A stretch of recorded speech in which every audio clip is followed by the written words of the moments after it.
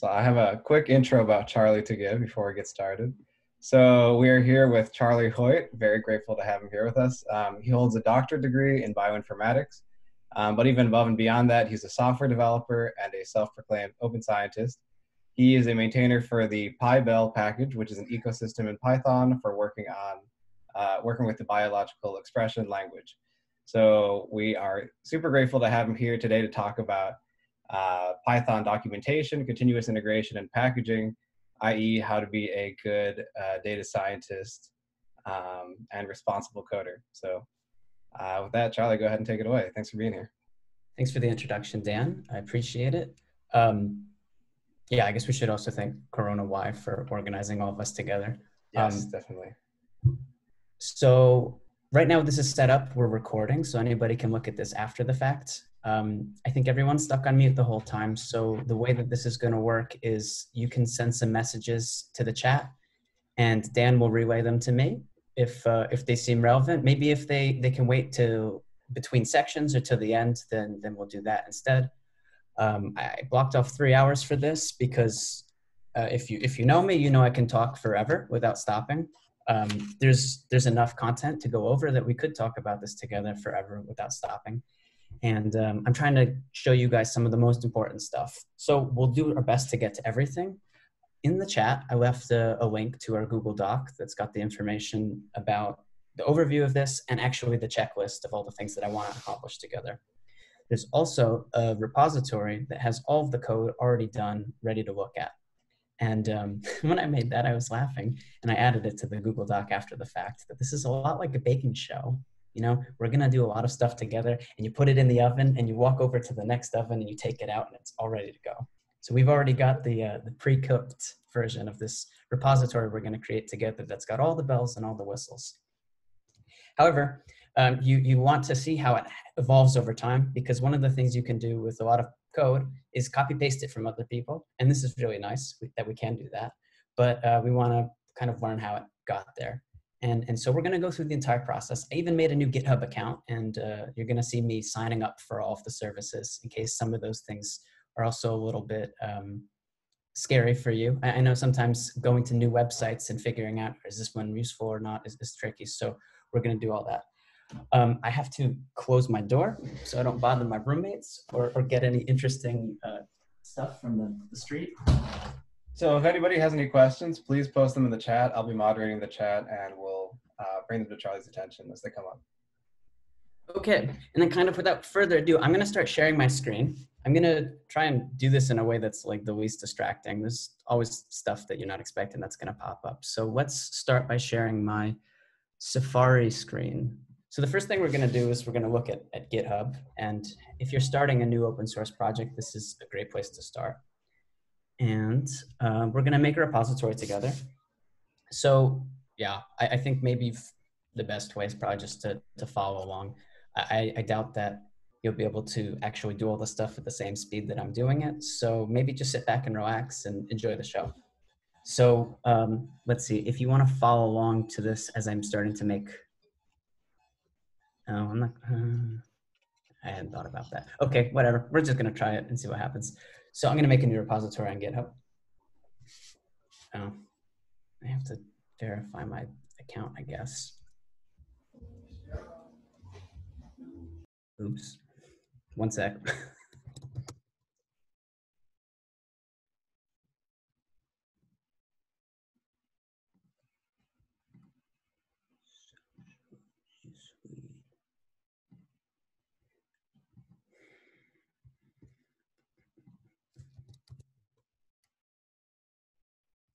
Okay, good, my account is now verified. Has anybody else had that problem where you try making too many accounts and then you start mixing them up with each other? So here we are in GitHub. We're going to make a repository. And this talk isn't really about writing Python code, to be honest. It's not about algorithms. It's not about the syntax and the semantics of the language. It's about how to organize stuff. So I'm only going to make one function to show you, and it's going to be a very simple function. And I kind of want to show how you would take code that you've written and put it into a library. So immediately, I'm just going to start with this one. I'm going to call it iter together. because the function I want to write, oh, let's see, check, make sure. Can everybody see it? Okay, good. So the function that we're going to write is, its job is going to be really simple. It's going to read two files at the same time, and it's going to iterate over both of them at the same time. I thought this might be useful because the other day I was dealing with the PubChem data set. If you're not familiar with PubChem, it's a list of, probably 120 or more million molecules. And you can download the data off of their FTP server, and it's quite big. You don't really want to read those files into memory, but you have one file that has two columns that go together, and then you have another file that has two columns that go together with the identifier for the compound, and then with the name in one of the files, and then the other file has the identifier for the compound and the SMILE strings. These are big files, so I want to iterate over both of them together because I know that the columns are the same. So I'm going to make a new repository that helps me do that. And maybe you're familiar with GitHub, so I don't really want to explain how to use GitHub, but we always want to start with the README, and we're always going to want to start with a license and a git ignore. So I usually pick the MIT license. This one's really good for academic work you want people to be able to use. And I always take the Python git ignore. And I can create my repository, and it's all going to be there ready to go for me. Charlie, quick question. Are there situations where you wouldn't want to use the MIT license for any reason? That's a good question. And the place where you can learn about that is called chooselicense.com. And yeah, this is one of the resources I wanted to share with everybody. Technically, you're not supposed to give legal advice on choosing licenses, so I don't want to get in trouble. So I want to share this resource and allow you to learn for yourself. Most of the licenses that people are using these days are the MIT license or the Apache license. The Apache license is a little bit better if you might consider writing a patent to go with your code. There's also these other ones called like GPL, which and this whole family of licenses that have kind of these viral license. So anybody who makes derivations of your code also is bound to share that code back. And this is a very anti-industry kind of license. It's a very free, open movement type license. It depends on what you're really going for when you choose these things. MIT is the one that I found works the best for people working in academia or with academics. So yeah, you can read a little bit more. Another thing to keep in mind. Yeah. Another thing to keep in mind is that these open source licenses are for code. If you're creating content, you actually have to give it a license. Otherwise, people are legally not allowed to use it. So if your repository doesn't have a license, it means that nobody can actually use your code, which is kind of strange because they can see it, but yeah. And don't quote me on exactly what are the legal specifics. When I say they can't use your code, it might be they can't distribute your code or they can't download it. But you want to make sure that you communicate to people who might use your code how they're allowed to use it. And that's the job of the license. So if you're giving licenses to other things like data, there's other kinds of licenses. The Creative Commons ones are particularly good for scientists and people working in that area. So yeah, you've got your Git repository, and you've got your license and your README and your git ignore. For everyone who's not familiar with git ignore, as we're working with Git, there's this file says don't accidentally commit certain files. So with Python, there's these like .py-c files, these .py-o files, these .py-d files that get created. They're kind of like compiled intermediates for Python script. Even though Python's interpreted, it still has some build artifacts. You don't want to accidentally commit those. You don't want to commit these PyCache folders. Later, we're going to create distributions and builds of our code. You don't want to commit that either. These are created by the systems that are packaging it, but you don't actually want those to be in Git. Another one that is particularly egregious among the Python community is the IPy-NB checkpoints folder. If anyone's ever used Jupyter Notebook, you know it creates this folder with some extra stuff. You shouldn't commit that to Git either, so you usually want to put that into your git ignore. Maybe that's here already. Yep, good. If you're working on Mac, you'll know that every folder that you read with the Finder gets a file called .dsstore. This is also a pain in the butt, and you don't want to have to worry about committing that kind of file to your Git repository either, because it's just garbage. Okay, so the next step after we do this is we're gonna open it in GitHub Desktop. Oh boy. Okay, here's what we're gonna do. We're gonna share it with my other Git account, and then we're gonna open with GitHub Desktop. Texas.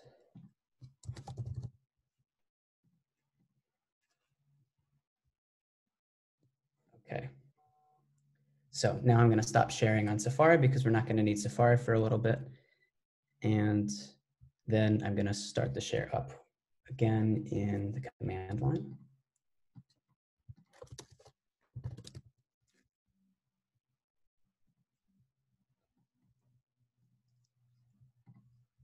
Can everyone see? Hello. Okay, good. So we're going to go into my dev folder where I usually download everything, and we're going to clone our repository. Oh, I need to do one thing first. I need to accept that share.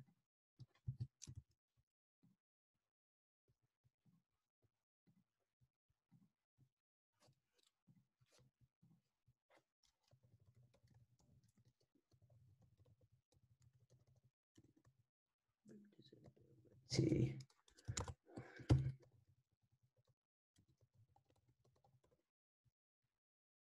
Okay, good. So now I've cloned it. This is all you need to see on the terminal. The next thing I'm going to do is open it up within PyCharm.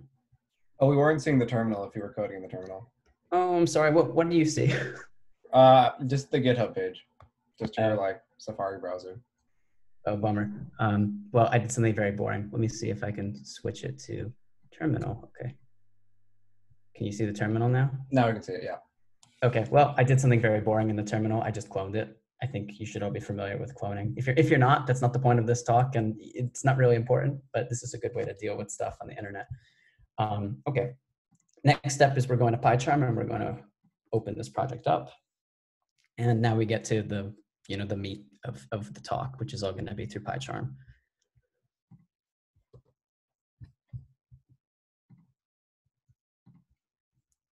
All right. Okay, Dan, let me know. Can you see PyCharm? I'm seeing PyCharm, yes. Great. So we're off to the races. Okay, I get to make 3 checks. This is really good. 1, 2, 3. So the first thing that we want to do with Python projects is we want to switch away from Markdown to restructured text. And when I say we want, I don't mean that we really want it, because I kind of like Markdown better, but restructured text is sort of the de facto standard for Python. So we're going to rename this readme file to readme.rst. And there's only a little bit of a difference between restructured text and Markdown. So we just have to make our titles kind of look like this. All right, that was the first step. Check. The next thing we're going to want to do is actually create the outline of our project. And this is where, if you already have a bunch of Python code, what I would suggest doing is starting a totally new folder structure somewhere else and putting it there. Because the first thing you want to do is create a folder called source. This is really common in not just Python, but all sorts of other languages, having this folder called src, which is an abbreviation for source. And yeah, this is a really long-standing thing that people with Unix have been abbreviating things with very short names for a long time. So anyway, we make this source folder, and all of our Python code is going to go inside this source folder. And since we're making a package, we want our Python folder to be called the same thing as the package, iter together. And there's a really important thing that I should point out while we're here. I named the project on Git iter-together. And the folder in here, inside our source folder, is called iter_together. It's a little bit confusing. The reason it's like this is because the standard for URLs and for names of Git repositories have dashes in it. But Python, you can't have a dash inside a name, so you have to use the underscore. And if you're familiar with Python a little bit, you know that we use this kind of snake case instead of the camel case or some of these other funny names for cases. Like in Java, you have this camel case, but Python, you have underscores between the words. Okay, I hope that all of you are using PyCharm. If you've got an academic affiliation or an academic email, you can get the PyCharm Pro for free through GitHub's pack. I would totally suggest doing this because it's really good. One of the things that we can do once we're in PyCharm is we can mark that this is actually a directory that we have source code in it. This makes a lot of other things work really well in PyCharm. It's not strictly necessary. So if you're not in PyCharm, this doesn't make a difference, and it's not going to affect your ability to follow along with this stuff. So anyway, you saw that I created the folder source, and then PyCharm has this new and then create Python package menu. And when you make a Python package, you get this file called _ init. And actually, there's 2 underscores, and the people in the Python community call 2 underscores a dunder, a double underscore. So now you've probably learned a new word, and welcome to Python packaging. So it's time to start writing some Python code. I'm gonna write a very tiny amount of it. The first thing is you should go into this init file, and you should make a module level doc string. If you've never written doc strings before, you're also gonna learn a lot today. The first executable line of every Python code, if you use triple double quotes, it actually gets interpreted on the top level as a documentation string for that module. So in the init py file, at the top level of our package, iter together, it's the place where you just give a very high level description. So we're going to say a package that helps you iterate through parallel files. Okay. And since it's my tutorial, I can make you guys do whatever I want. We're going to instill this other standard that all Python files should have this coding statement at the top. So this tells the interpreter really, really clearly that this file is in UTF-8 and not some other crazy formatting. And then, we put a blank line, and then we put another blank line after the doc string, and then we can start writing stuff. Right now, we're not going to put anything in our init.py file. We're going to make another Python file. This one's going to be called utils.py. And I'm going to copy paste all this stuff. So the API for together. So inside this file, utils.py, I'm actually going to write the function whose job it is to iterate over 2 Python or over 2 text files together that are like CSVs, and put the output. So the question. So because you structure that header like that, the interpreter knows that it's referring to the coding scheme? Yes. Okay. This is a really tricky thing. There's another thing you can also put in the first line, which is called a shebang, which is like one of these, but we're not going to do that because we don't want people to be, I'll come back to why I don't want to do that later. Okay. But this is a really good thing to put on all of your files. And it just tells everybody you know what you're talking about. You want everybody to think you know what you're talking about. Most importantly, yeah. Yeah. Okay, so now we're going to write the only, a very small amount of the Python code that we plan on writing. So I'm going to write a function. I hope everyone's aware that you do def. And then, this is a very single purpose package. So I'm actually going to call the function the same thing as the package, iter together. So this is how I always start by writing my functions. It's got to have a name that's good, and now it's got to have a description that's really good. Maybe I need to say what's going to go in. So this is going to be path left, path right. So open the 2 files, iterate over them, and zip them together. So yeah, we'll go right into documentation now. You saw that a module level doc string comes up here. And when you write a function, you always write a doc string as the first line of the function, also using triple double quotes. Your function should, your doc string should have a couple properties. Like, it should be written in the imperative mood.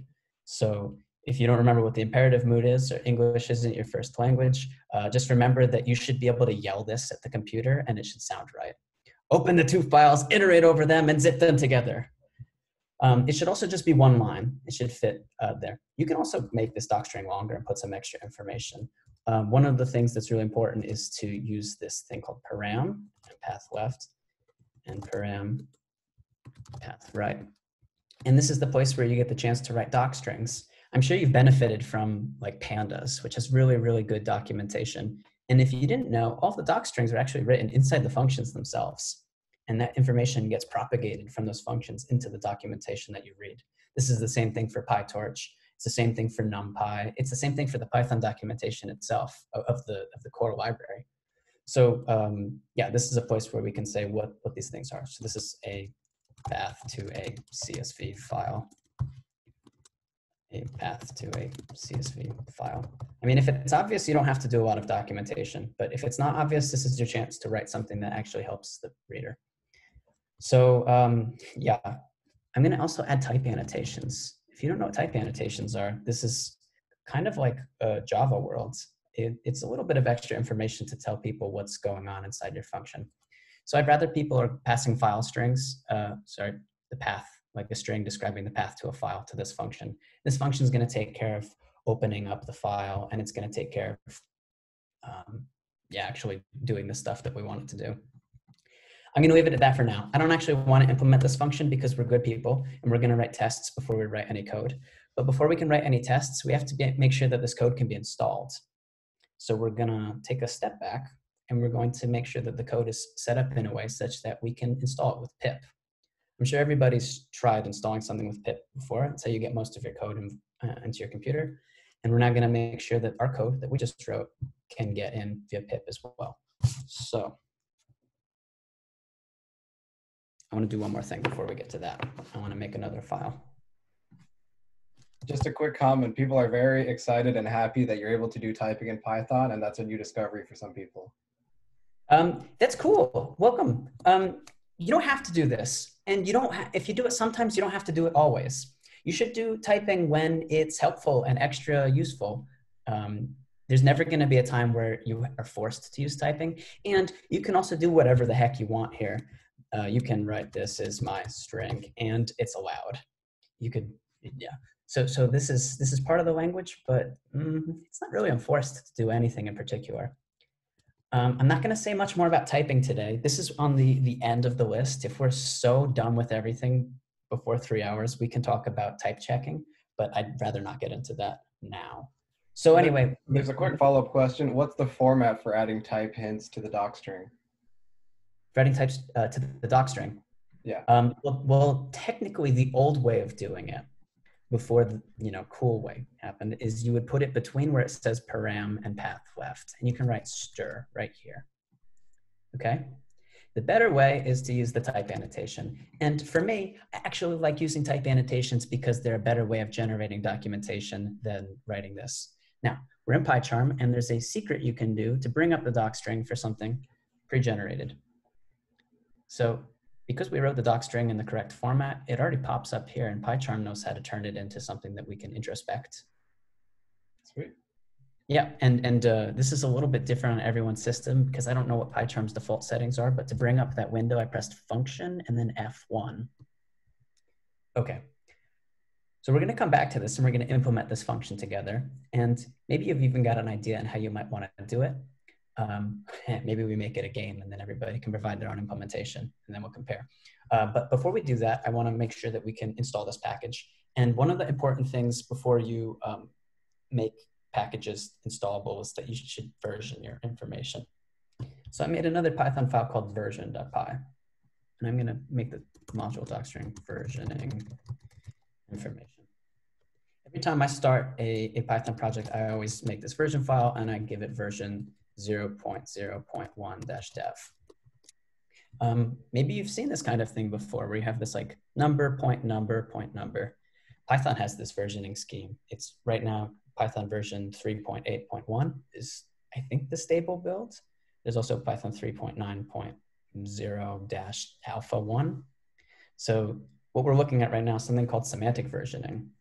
And I'm not going to go into that a ton, but this is sort of a standard. And I want to just share a link to the website that explains that with everybody. But I can't find the chat. Chat, here we go.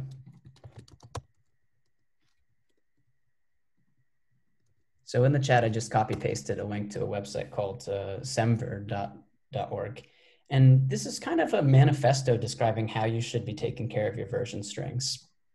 You know, there's a lot of different ways to do this, right? You could also have incremental. You could be like, this is version 1. When I make some changes, it becomes version 2. Or maybe it's version 1.0 and then later it's version 1.1. Or maybe it goes from 1.0 to 2.0 and you just like the sound of 0.0. I don't know, it doesn't really make a difference, but semantic versioning is the one that everyone else uses. And because it takes a lot of extra effort to understand what people are doing when they're using their own style. We try and stay away from that kind of stuff. And let's just use semantic versioning because everyone else is using it. It makes it easier to understand other people's code. And that's the goal of a lot of these things. That's why I make choices for this or that when there are two different things you can use.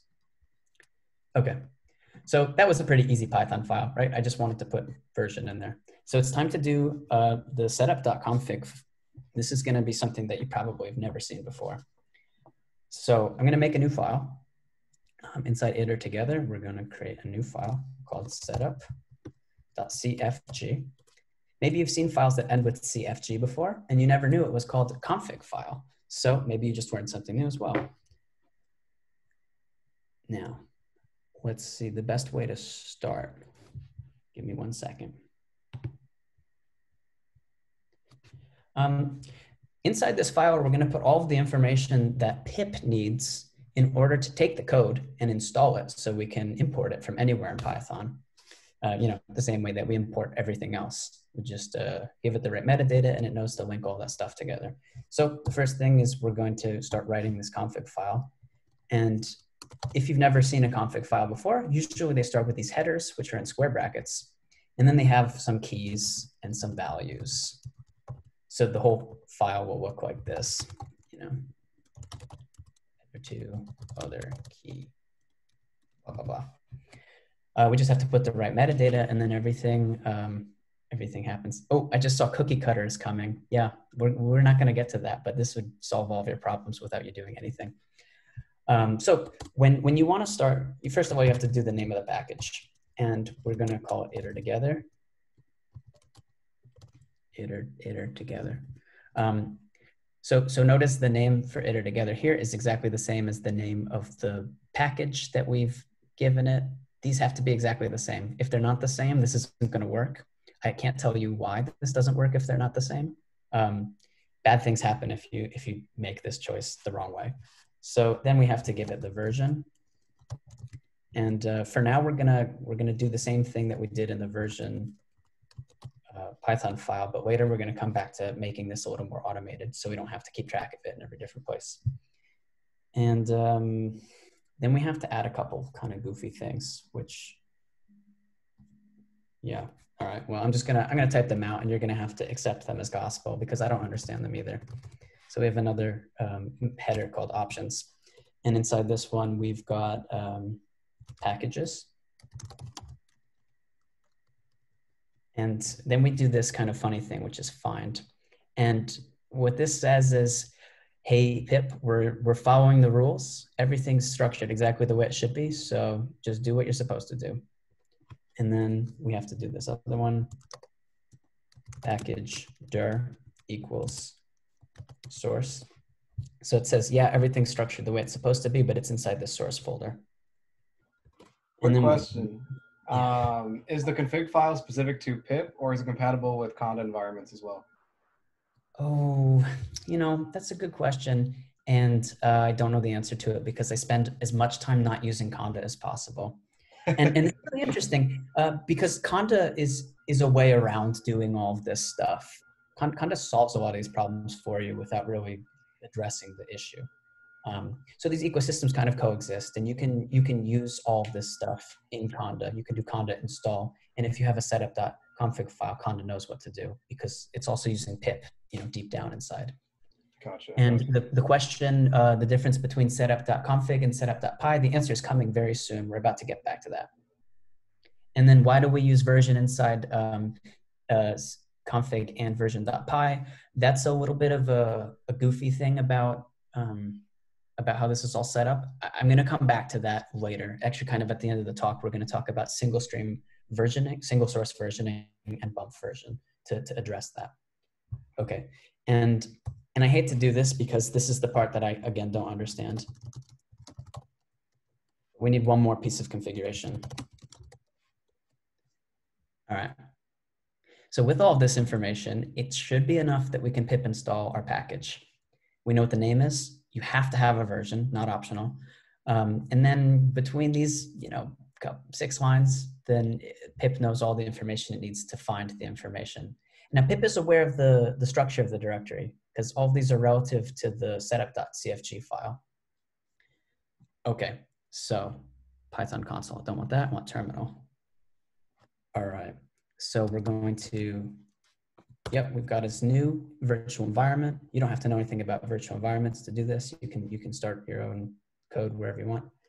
Oh, I'm sorry, I forgot something.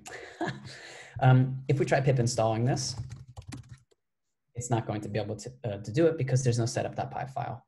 So thanks for Anak for pointing this one out, because we do need a setup.py file. And the great thing is that setup.py looks exactly the same in every single project. So technically there's only 2 lines you need for setup.py. Setup tools, dot setup. Okay, we're kind of done. So here's what happens with setup tools and with pip and with all this stuff. And maybe you've even heard of easy install. There's like 3 or 4 different levels of Python packaging, and all of these packages that do the Python packaging are built on top of each other. And at the bottom is something called dist utils, and on top of that is setup utils, and then on top of that is easy install, and then they threw that one away, and then pip also wraps up setup tools. So what this entry point does, setup tool.setup, is it says whatever directory I'm in, find the setup.cfg file, take all the metadata out of that, and then figure out how to set up everything based on that. So the cool thing is the code that actually sets up and installs the Python package is Python code itself. And that's this 2-line thing. And, I like to do it this way. I always do my main. Has everybody seen this before? If name equals main. This is really important for packaging. So if you haven't seen this before, we're going to come back to what this actually does in a little bit. It's not technically necessary in this situation, but we're going to need it later. So now that we've got our setup.py, we've got our setup.cfg, we've got our code that's actually in the appropriate directory structure, we should be able to pip install. So now we're going to look back down at the terminal. I hope this is big enough that everyone can see, because I switched my laptop settings to have the most ridiculous size to make this possible. And it's crazy working on this. So I hope that you enjoy it. Everybody's pip installed something before, probably. So you've pip installed NumPy, but you've probably never pip installed from your own system. So one of the things you can do is you can pip install dot. And that says, I'm in a directory that has all of this stuff that you need to make a Python package. It's got a setup.py. Basically, that's the rules. You need a setup.py. And when you do pip install dot, it knows there's a setup.py and it runs that file. There's one other thing that we can do. We can do -e. And this -e flag, crazy. This -e flag says we're going to do it in editable mode. And what that means is that when you pip install something, usually it downloads the files that are part of that Python package and it puts them in a specific directory called site packages, which is hidden away. And as an end user, you don't have to know anything about it. However, the code is copied there and that's it. So if we decide to install the code from my directory, which is my home directory /dev/iter together, if I pip install it, it's going to put a copy of all this code ready to go as a package into the site packages inside my Python site packages, which, because I'm in a virtual environment, it's an extra copy of it somewhere else. But the problem is if I make changes, it doesn't get reflected in my Python installation. Well, here comes editable mode. -e means that it uses symlinks, which should work the same on both Unix type systems and Windows. What it does is it symlinks it. So when you make changes in your repository here, it's going to make changes in your Python installation. And because we're in development right now, we're making changes. This is exactly what we want. But when you install stuff like NumPy, you don't need an editable version of this. You just kind of want it ready to go. So that's why we're doing -e. I hope that makes sense. Inside the inside the GitHub repository that's already done, there's actually an explanation written out of this in case you missed that one. Yes. All right, so we're gonna try it, see if it works. All right, it didn't work. I need to parse option out of dict. All right, now it's time for debugging because you can never be right in a live coding. So we have to figure out what we've forgotten.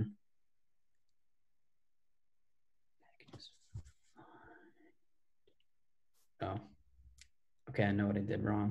No, I don't.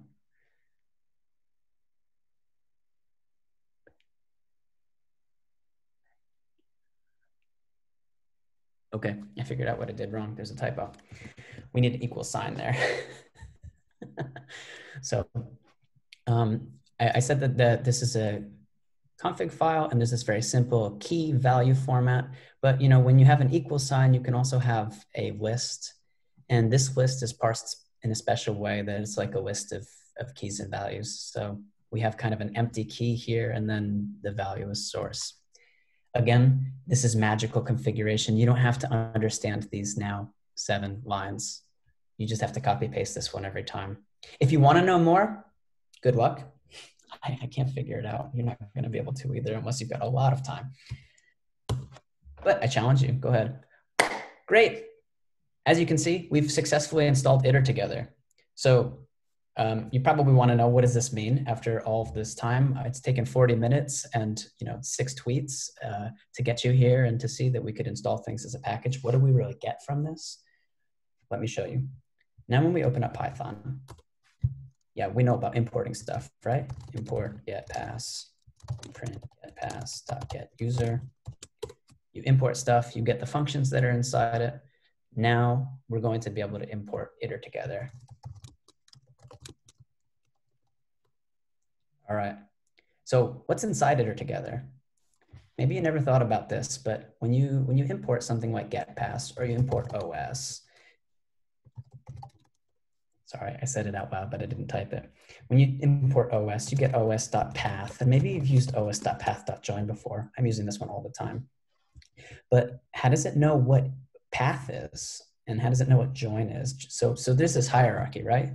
OS is the name of the package, and then there's kind of something in the middle, and then there's this join function. And sometimes we have classes that we import. So then you got a class sitting inside a Python file somewhere. Now I want to show you exactly how all that stuff gets attached together. So we've got iter together. One thing that you can do to sort of figure out a package you don't understand is you can use the dir function. And the dir function kind of works like it works in the command line. It lists all the stuff that's inside an object. But maybe before we do that, we could ask, what's the type of iter together? Like, what is this? It's a module. Okay, good. And because it's a module, it's got a list of stuff inside it. Maybe that thing about the type wasn't necessary, not helpful. But let's see what's inside. So we've got built-ins, cache, doc, file, loader, name, package, path, spec. Actually, all that stuff is really scary sounding, and I don't really want to go into any of it. Unfortunately, we haven't made any of our code available directly from iter together. And now I want to go back to that file that we talked about back in the beginning, which I kind of glossed over, init.py.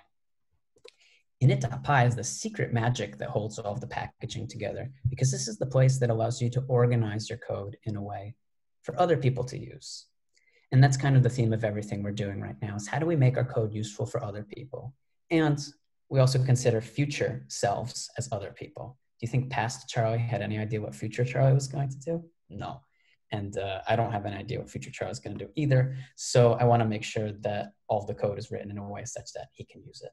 So when we're in our init.py file, anything that's here is going to get populated into this iter together module.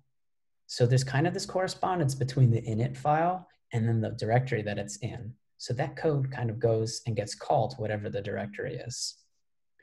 So here's how we can demonstrate that. Let's call this foo equals bar. You've seen foo and bar over and over again. We're going to have to quit the Python interpreter and start it back up.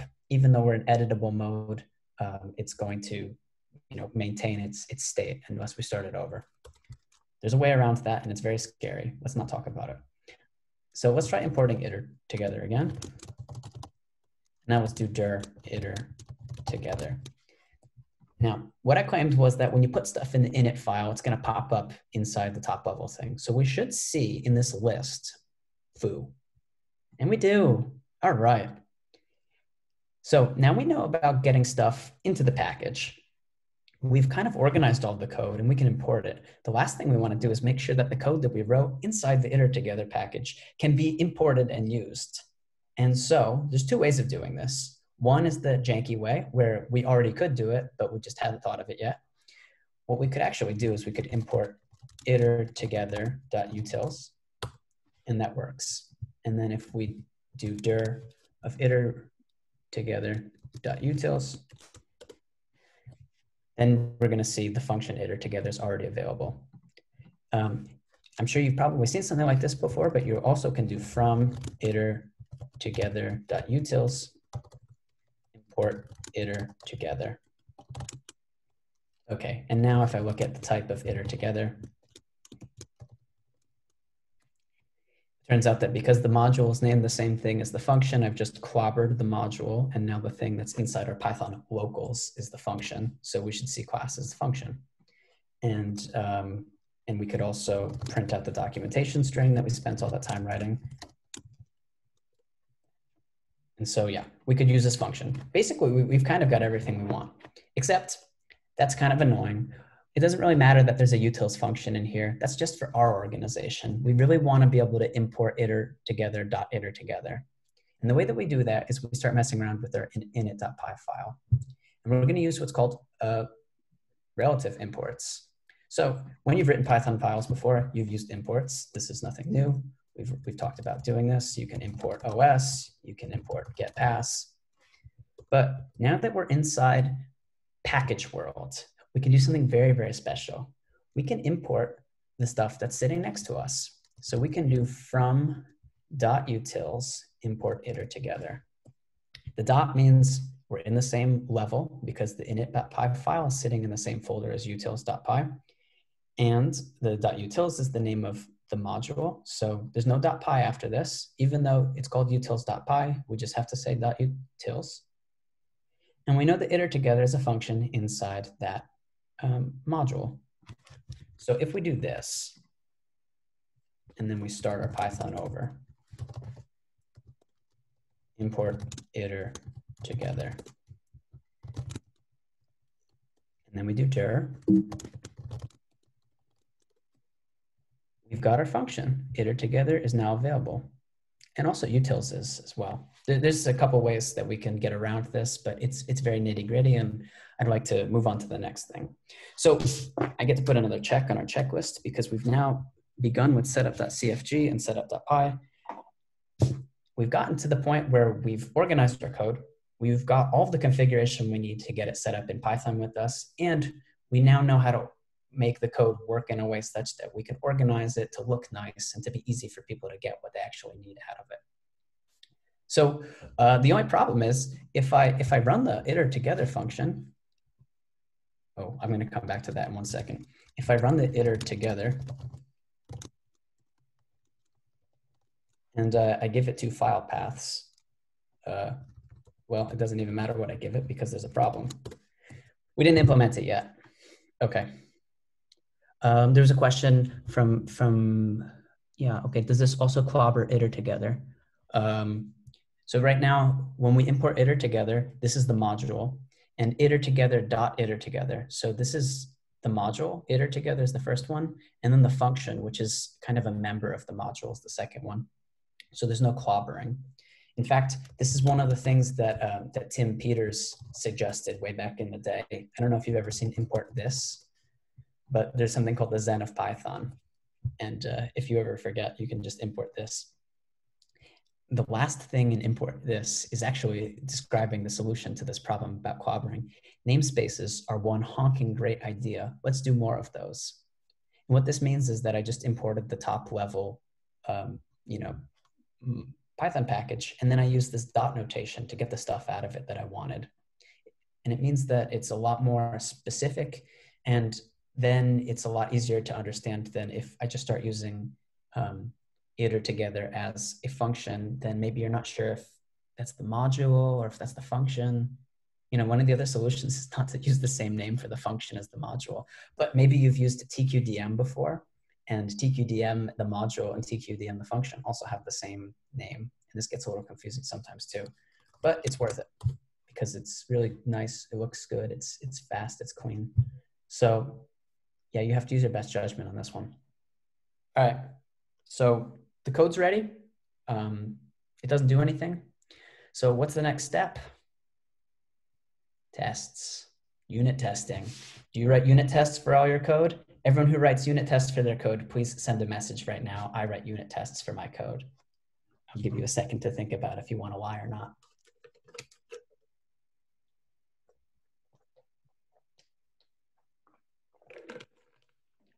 Okay. Well, maybe you don't know how to write unit tests yet, and this is a good place to learn, because we're gonna write a very simple function that does something very simple, and then you're gonna know how to do it from now on. Okay. Some people said sometimes. Some people said I try. I should. Begrudgingly, grudgingly, yes. Yep, exactly. I don't know how to use PyTest. Good, great. Then we're gonna start using PyTest. And actually, I started talking about PyTest, and that's already a little bit esoteric. Python has a unit testing framework built into it, and we're gonna use that unit testing framework to write our tests. We're gonna use PyTest to run the tests, but these are things that I don't have huge opinions about.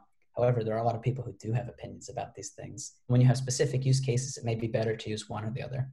For us, for now, you're just about to learn, so this is okay. So much like the way that we structured our code, the way we structure our tests is very, very important. We don't put the tests with the code. We actually want to separate them. And we actually don't want to start writing tests until we can import our code programmatically like a package, which is why I didn't start by writing unit tests. Otherwise, I would have. So what we do is we make another folder next to our source folder. We call this tests. Really important that you call it tests with an S. It has to be that. If it's not that, all of the unit testing frameworks don't pick it up.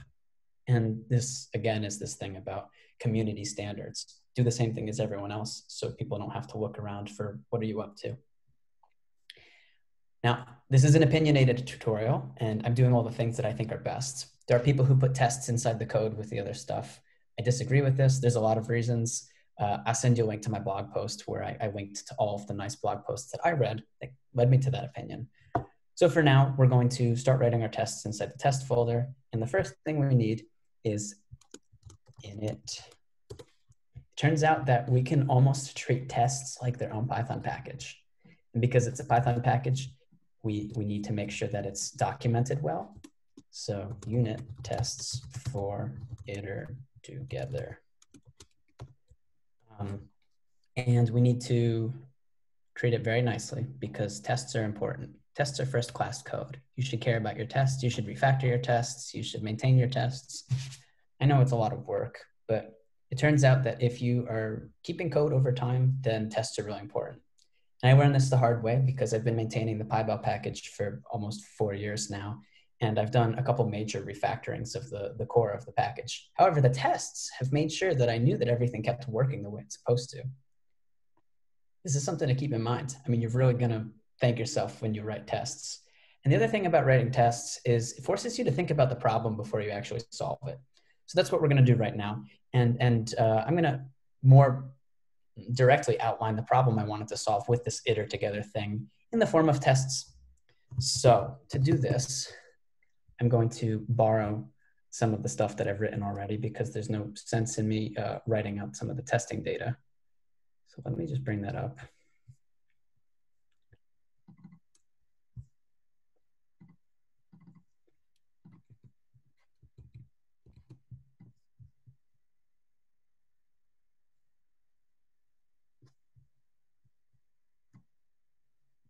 Did it work? Shoot, didn't work. Okay, good. I just added my 2 testing files. The first one is this one. It's called F1. And it's, like I said, it's a CSV file. It's got 2 columns. It's got some things, which we're going to think of as our keys. And it's got some values that go with our keys. We don't really have to think about exactly what these are when we're implementing our function because this is kind of a general thing. And then we've got our second file, which I want to open them up split screen so you can see that. Zoom, get out of here. Yeah. Okay, so you can see this file. This first file has our keys, and then it's got some values that go with it. And our second file has the same keys, but it's got different kinds of values. And the original scenario that I had is I have these super big files. They're like 10 gigabytes or 20 gigabytes, maybe 100 gigabytes. And I want to be able to write a program that reads two files at the same time and keeps track of the stuff that goes with each other. The good news is both of these files are always going to have the same keys in the same order. So I want to iterate one line at a time through both of them at the same time. Does this make sense? I hope so. Once I write the unit tests, it might be a little bit more obvious. So the next thing I'm going to do is I'm going to make a file that actually is for the tests. Test, I guess I'm going to call it test utils because the Python file that it goes with is called utils.py. And then I'm going to start writing some Python code that actually does the testing. So the first thing that I need to do is I need to import unit test. And what we do is we organize all of our unit tests into classes. So this is going to be test, iter, together. And each of these classes inherits from the unit test case. Tests for iter, together. Inside our class, we're going to be able to write functions. And these functions are actually going to be the things that run as tests. So I'm going to call it test, test iter, together. Okay, we're not coming up with really clever names for this because we only have one function and we only have one thing we need to test. So test that two files can iterate together. All right. Now, the next thing is we're going to import our code. Import iter together. And because we spent all that time packaging our Python code, we can import it like this, the same way that somebody else would use it at the end. To make this work really well in PyCharm, by the way, you have to do this thing where you mark the directory as source.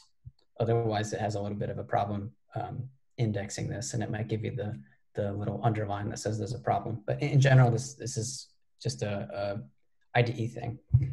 Okay, so I wanna write the tests that are gonna check that this function does what it's supposed to. And if it's not clear what it's supposed to do already, then maybe this will make it clear. So let me just double check rather than trying to live code this and make a mistake, waste your time. We're gonna just grab it from what I did before.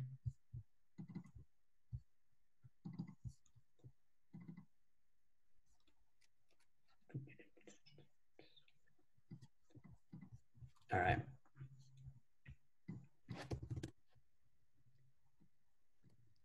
So what I want to say is that when I iterate over these two files, I want the result to be a triple, like a tuple with 3 entries in it that goes for every line. And I want to have my index be the first thing. And I want to have the column for the left. Yeah, it'll be grayed out if it's not used. We're getting there.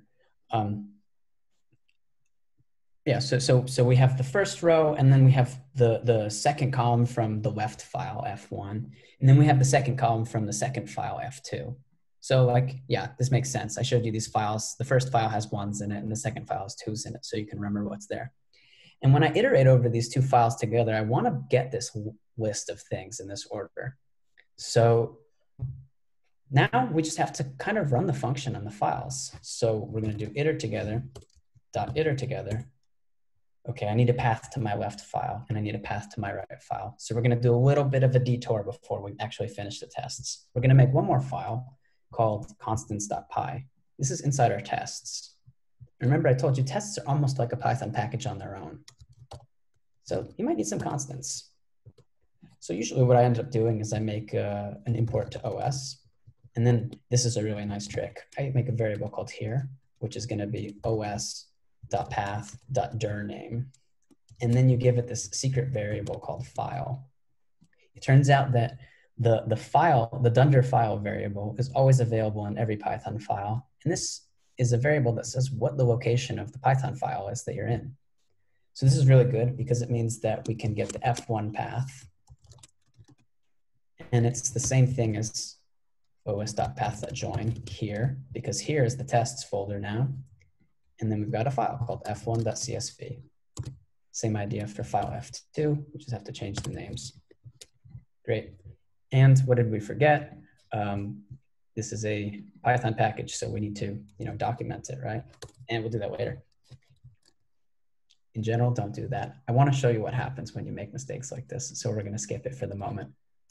All right, so we've got our constants file, very simple. Now, we're going to do something kind of wild looking. We're going to do import or from tests.py self.constants, import f1 path, f2 path. So this is taking advantage of another thing in Python, which is called absolute imports. So we've kind of written up this tests directory as its own Python package. And to refer to all the stuff inside the tests package, you can also say tests dot and then the name of the Python file inside it. All right. Now we're going to give it f1 path and f2 path. And this is the result. Okay. All we have to do now is use some of the functions for making comparisons that are already available. So this is really cool. You do self dot and then assert. And you get all these functions who will help do checking of things being equal or things being greater or less than each other, things being inside each other. You can read through the list. There's lots of documentation that's really good for the unit test module.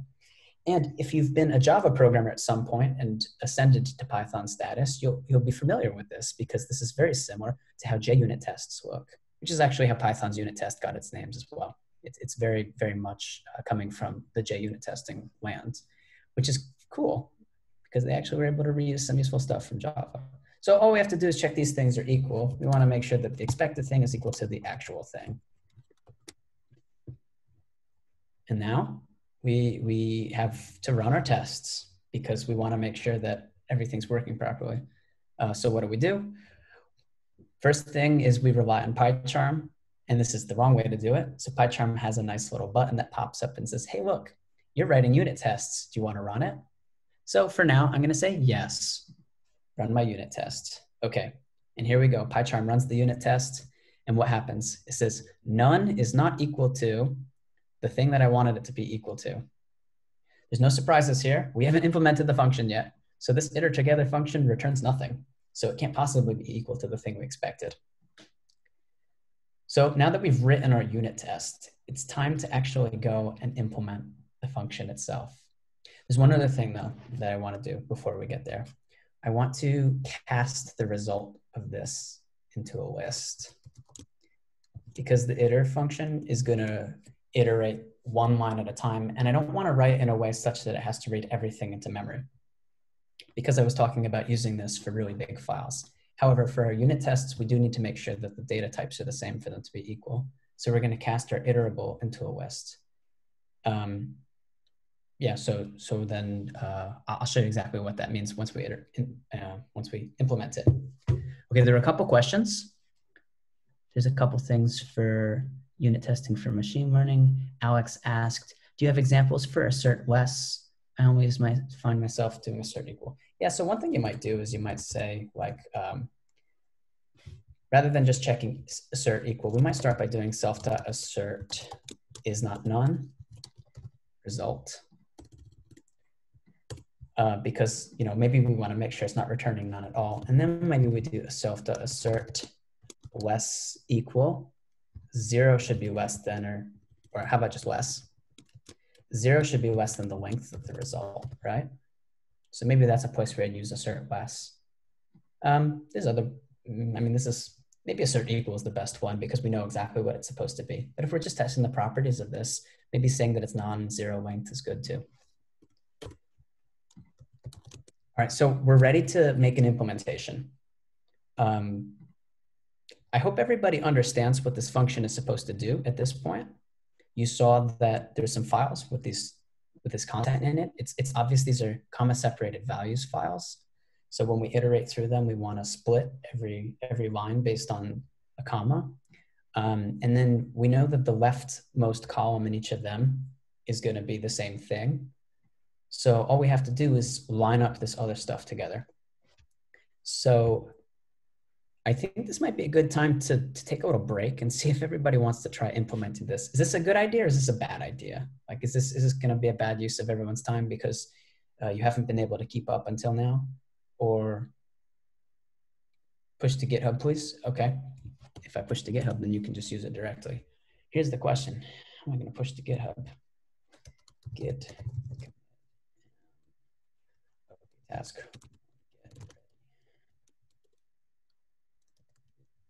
That's a good idea. I can.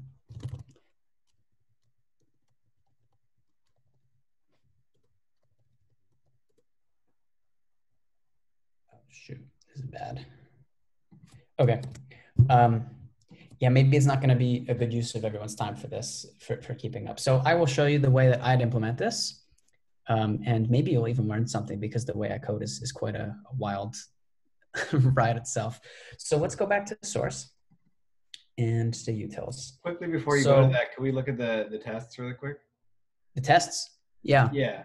So I might have missed this at the beginning, but the philosophy is that there's one test function that corresponds to one source code function, and then within that function, there are all of the assert statements. Is that the right structure we should be thinking about? Almost.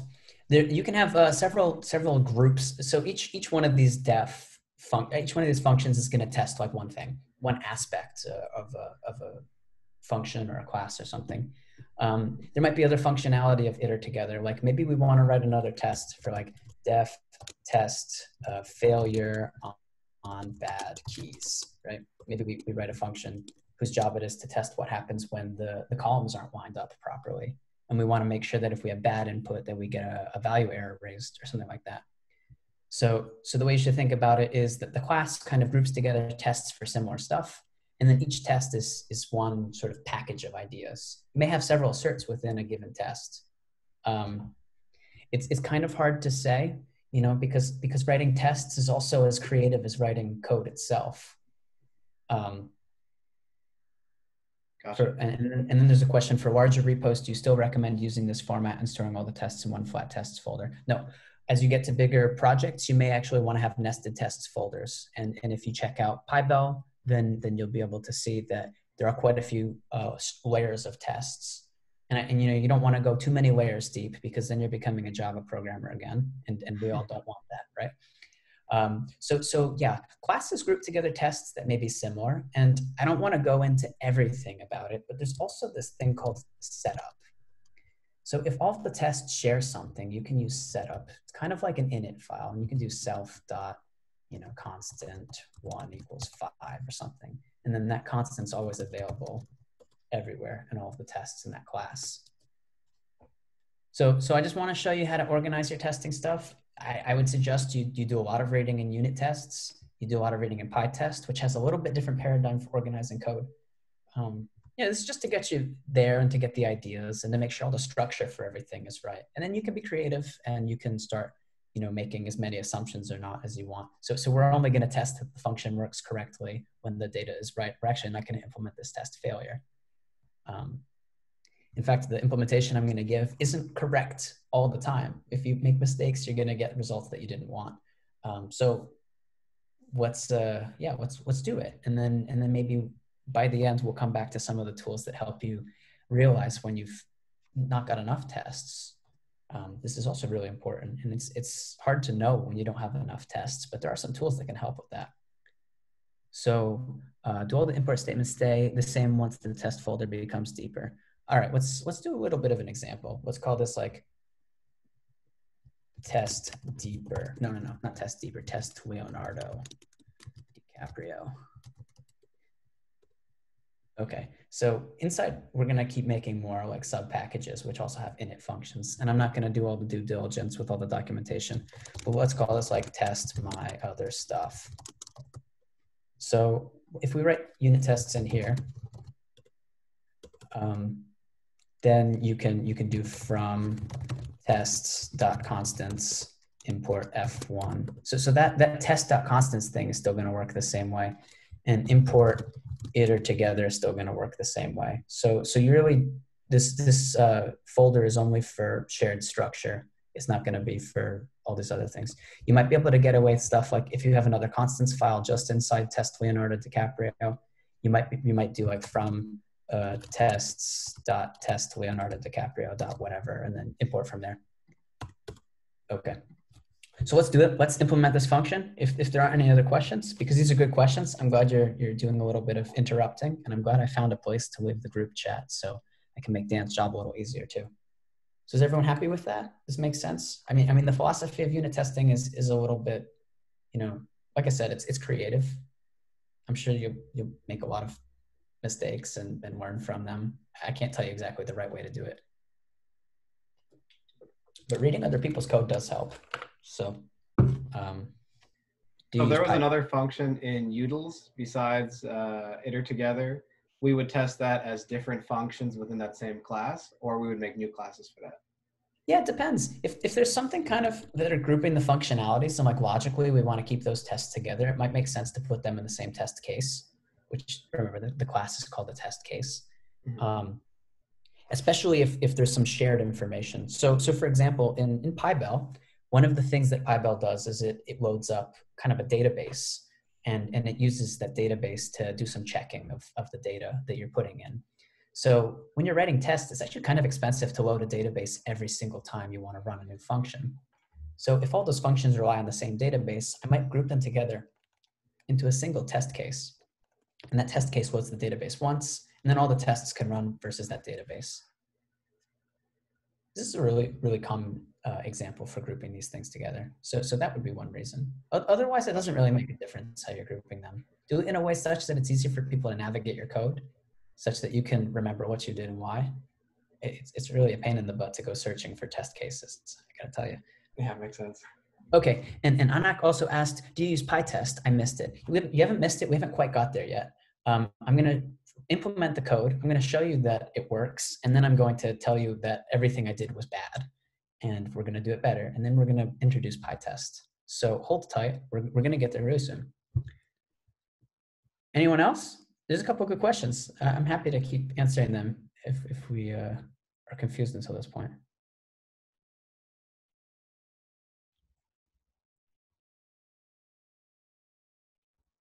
Okay, good. Then we're going to implement it. So first thing, we need to open up our files. Is everybody familiar with with? So we want to open up our left file as left. Oh, path left or left path? Which is better? I'm gonna switch it, and we're gonna call it left file. Okay, but you've done with open before, but did you know that you can do several withs at the same time?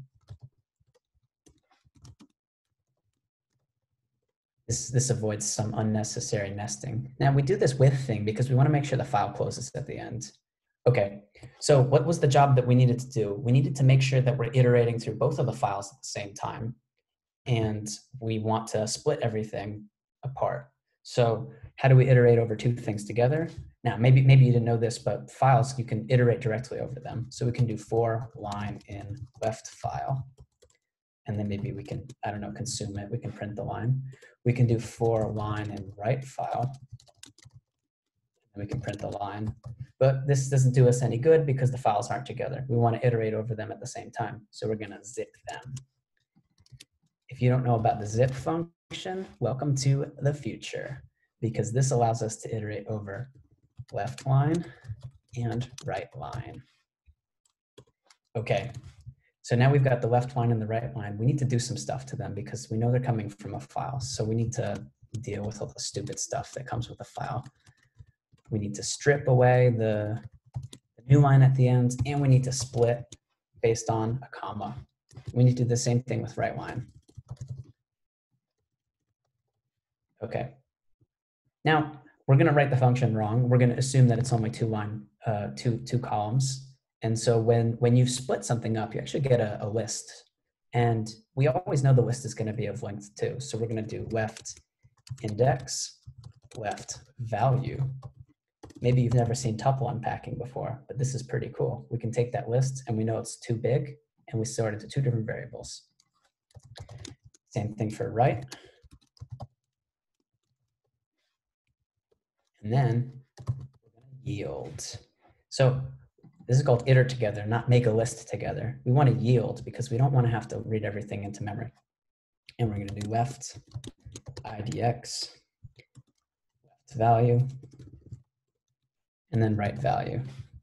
And we're going to assume that right idx is the same as left idx. So we don't need to use this variable for anything. So did you think you could have done this in 1, 2, 3, 4, 5 lines? I think that's pretty good. Of course, it's not right. It's going to make a mistake if you give it data that doesn't look exactly like our test. But that's up to us. We're going to have to write better tests. But for now, let's take this implementation and see if it works. So we're going to run our test again. And we're going to run our test the bad way, which is by clicking the run test again button in PyCharm. And if it wasn't obvious until now, the issue with me clicking to rerun the test with PyCharm is that it's really unlikely that your computer is set up the same way as mine and that you could just do this. So the test passes. We had, the foresight that I've already implemented this before and I've already written the tests and I knew what needed to be done. Maybe for you, you're not going to get the results directly working. And this is a good thing. It means that you've thought about the code and you've written some tests for it, and now you have to make the implementation match the expectations. But for us, we managed to do them both at the same time. So now we're left with the issue that we wrote code, it works, we know how to import it, we even wrote tests that make sure it works correctly, but it's really hard for somebody else to verify that this is true. Wait. The question was, wait, you actually do test-driven development? Yes, I actually do test-driven development. Actually do it. Yeah. So the problem is we need to make sure other people can run the tests too. And this brings us to the next thing, which is talks. Because we want to make sure that everybody's running the tests the same way. And the way that we're going to do that is with talks. And so we're going to start with the whole new file. It's not a Python file. And at this point, we're not going to write any more Python code for the rest of the time that I'm talking. So this is, I hope, what you're expecting, because this isn't about Python code. We've only written enough to run our tests. Now we want to use all of the tools that help us to do the best job we can with the stuff that we've written. So we're going to start by creating a talks file. And it's called talks.ini. And it's going to live in the top level just next to the setup and the setup config and the setup.py. And it's going to be called talks.ini. And inside your talks file, you don't need a lot of stuff, actually. It's, I'm sorry about this, but ini also stands for configuration file. I don't remember what ini stands for. It's one of these old Windows terms, but it's going to have the same format as setup.cfg. And in the top, we just have to do something called test.env. And inside our test.env, we give it a little bit of configuration on how to run code that we want it to run. And right now, ini does not mean initiate, I don't think. Yes? Oh, cool. Thank you. So inside our test, remember we do like keys and values. We're going to give it a little bit of information on how we want it to run our unit tests. So to do that, we do, okay, the question was, what's the talks file used for? I'm going to answer that in 1 second. So we're gonna say commands equals pytest tests. All right. I think this is enough. This is almost enough. Okay, we need to do one more thing. We need to do deps equals pytest. Okay, we should also write it this way. So Pallavi's question was, what does pytest, what's it used for? And the job of what's talks used for? The job of the talks file is to let us configure things that we would run in the command line in a very simple way to make sure it's as reproducible as possible. So every time that you want to write some commands for writing tests, whether it's running unit tests or some other things, which we're going to get to very soon, we can make a set of commands. These are the things that would be run in the command line. Before those commands get run, though, we probably want to do a couple of things. We want to install the package itself, iter_together. Talks takes care of that automatically for you every time because it knows you're in a Python world and it knows that you're doing Python packaging, so it knows to install that code. On top of the code that it takes to install iter_together, it's also going to install pytest because pytest isn't necessary to run the iter_together code, but it is necessary to run the tests because pytest is a command line function actually. So when it says deps, it actually runs pip install pytest. And when you pip install pytest, you get this command line interface for pytest. So we run it that way. You could also write it like this, python-m pytest, because pytest is also a module. Yeah, this is basically it. So now I'm going to come back to the terminal. And we did a couple things in the terminal before. So it will install pytest while you're pip installing iter_together. No, it will install iter_together and then it will install pytest separately. Writing configuration in talks.ini does not change the configuration for the setup.cfg. So this talks.ini is some extra special sauce that goes on top of the fact that you already wrote a Python package. Let me demonstrate by just running tox. The first thing you need to do is pip install tox. There's no way around that one. But the cool thing about tox is it takes care of creating a virtual environment for you in which it installs your package, iter together, and it also installs PyTest because we added it to this deps. And all you have to do is run tox, and it's going to figure out what to do. I hope you can all see that. It's creating a virtual environment. It's running the setup file. It's installing the extra dependencies. Yeah, so that was a really good question from Shannon. She asked, is pip installing tox mostly what package developers do, not end users? Correct. When you pip install NumPy, you don't necessarily install all of the tests and you don't run the tests yourself. However, if you'd like to, you might be able to run all the tests because NumPy probably uses something like tox as well.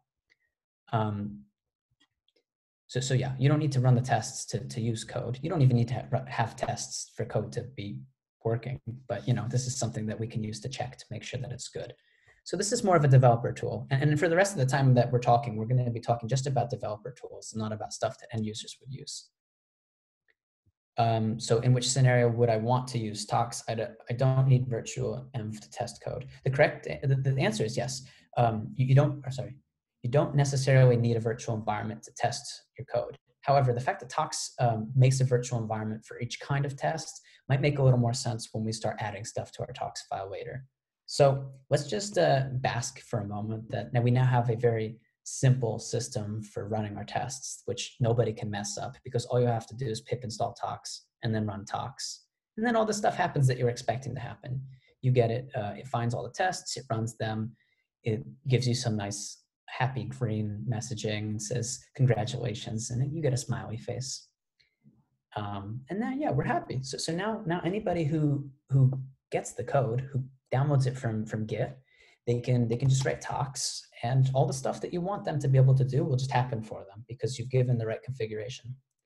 And this is really supporting everybody doing everything because it's so hard to get the configuration right if it's not explained and it's not written out. So that's why we're doing this. Okay. Is everyone happy until now? We've structured our code. We've implemented something. We've figured out how to make our structure inside our packaging so the user gets the functions they want. We've written all the metadata down for actually doing the installation. We've written tests that go with it. We've even got something that runs all of our tests for us, so we don't even have to think about how they get run. We never have to think about it again because it's in our tox file. We just have to write tox every time we change our code, and it checks, did I mess something up? Nope, the code still passes. I'm good, time to push. What's next? So there's quite a bit of stuff in this list. We've got introducing tox, adding our first environment to tox.ini, that's a check. The next thing we're gonna talk about is Pyroma, and then Travis, and then finishing our setup.config. And oh, we did some stuff out of order. That's okay. Okay, then we're gonna do Pyroma, and we're gonna take our mid-session break in about 5 minutes. So Anak asked, if I need to add an argument, I need to change the code. Yeah, if you want to change the way that the tests are run, then you do need to change this, this tox file. If you need to add arguments to the Python function, then you would go and change the code. And then you might also have to change the tests as well. But yeah, maybe I misunderstood the question. Well, let's come back to that later. So, I put a lot of focus on, until now, making sure that the right metadata was available so other people could figure out what's going on. And that sort of is on the different levels of they need to be able to install the code. They need to test that it actually does what it's supposed to, which presupposes you've written tests. And they need to have configuration for running those tests. And we've automated all of that until now. What else do packages like NumPy or Pandas do that's really, really useful? Let's hop over to PyPI and check this one out. Switch to Safari, share. Okay, can you see my Safari? Yep. Great, okay. So let's go to NumPy's page on PyPI. Maybe you've never actually looked at PyPI, but this is the front end website for all of the stuff. So what do they have? They've got the name of the package. They've got the version. We've done all that already. But look at, there's all this extra information. There's like a one-line banger that explains what it is. There's like this README, and then there's all this other stuff. Like it tells you where the home page is. It tells you how to download it. It's got links to the source code on GitHub, and it has information like, here's the license, here's the author, here's the maintainer, that's sometimes not the same person, and information like how can you run this on Python? Like, are there requirements? And then some other stuff like this runs on, this is a Mac OS and Microsoft and POSIX and Unix safe software, and it's stable. So all this other metadata that goes, with the package. I want to show you how to add this information, because this makes it easier for other people to find your code, to get it, or to use it, or some combination of all of those. And that's, again, the focus of what we're doing here. So we're going to hop back to PyCharm. And we're going to make, we're not going to make a new file. Great, we don't have to make a new file. We're going to make a new environment within Docs. So it turns out that if you want to have other configurations for running other tests, you can add them in here. You need headers just like test_env, but you're going to start putting colons after them. So this one is going to be called Pyroma. Now, you'll see that Pyroma has the colon and then the name after it, and this first one doesn't have anything. So the one that doesn't have anything after it is like the default test environment. Pyroma is going to be the non-default one, but we're still going to run it. And we have to tell it a little bit of information about what we want to run and how. So I'm going to copy paste this. I'm going to copy paste it better.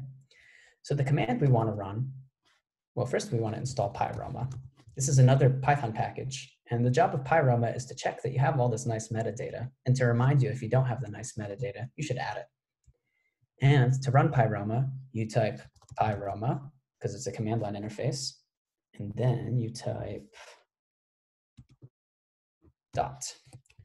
Now, that dot means in the current working directory. And remember, Tox is in this top level repository directory.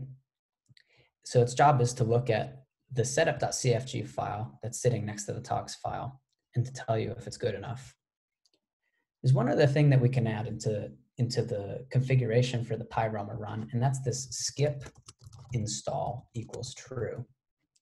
Now, when we run our unit tests, we need to install the code. It makes no sense to run unit tests on the code if the code isn't there. However, for Pyroma, we don't actually have to install the code to run Pyroma. We only have to look at this one setup.cfg. So we say skip install equals true to save ourselves a little bit of time and effort. Now, there's two ways to run this non-default test. The first way we could do it, I hope you can all see the bottom of my screen right here. You type Tox, and Tox has this extra flag called -e, and then you can tell it which environment you want it to run. So you can type Pyroma, and then it looks and it finds the test env that has Pyroma after it, and it runs it. So let's see how we do. All right. So what did it do? It installed Pyroma, and then it ran Pyroma, and now it gave us a bunch of output. It says it's checking dot. Okay, so it knows that the package is called iter together. That's good, but it's upset. The package has no description. The package's long description is quite short. There's no classifiers. We're missing Python versions. Your package doesn't have keywords. Your package doesn't have author data, emails. There should be a URL. You should have a license, and you should say what development status is. Now, if you take nothing away from this talk, you should take away the knowledge that PyPI is also called the cheese shop. It's called the cheese shop because there's a lot of Monty Python references everywhere in the Python community, as the name comes from Monty Python. And the cheese shop was one of the sketches they did. And so everything about the PyPI being the cheese shop means that we're going to make lots of cheese jokes everywhere. So at the end, Pyroma says, it gives a rating to your package, which is a cheese wheel. And this cheese seems to contain no dairy products. It's not very much cheese at all. Perhaps it's the cheese that they eat in Hessen, which doesn't really have much cheese in it. So we need to make some updates. We need to add things to our setup.cfg because it's sorely lacking in metadata right now. And then eventually we're going to have better rated cheeses, which is what we want, right? No, Dorito dust. Oh yeah, Dorito dust isn't cheese. So right now it's Dorito dust. Okay, so we're going to come back to our setup.cfg and we're going to start adding lots of wonderful stuff into it. And I'm going to do it very, very quickly and maybe not explain at the time because I want us to all take the break sooner rather than later. So the first thing we would add is a description. This comes under the name, and this is probably the same thing that we've written in our init file. So I'm going to copy paste it from that. Boop. The next thing is the long description. And the cool thing about the long description is we can tell it we just want it to use the README file. Remember we had this kind of magical find command earlier? This is also similar to that. The magical file command says just read in this file. Okay, the next thing we need is a URL. I'm going to go and check what the URL was for this package.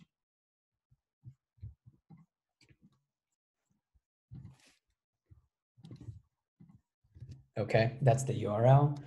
We need the author. That's me. Tapley Hoyt. We need the author email. I know a lot of people in academia get kind of annoyed when they're putting their, oh, okay, we'll come back to that in 1 sec. Yeah, a lot of people don't share their emails like very readily in academia, but because I use Gmail, it's really good at filtering all the spam out, so I don't mind sending it everywhere. I haven't got any weird emails yet. One of you could be the first. Okay, so there's also the maintainer email. Maybe we don't, yeah, we'll keep it.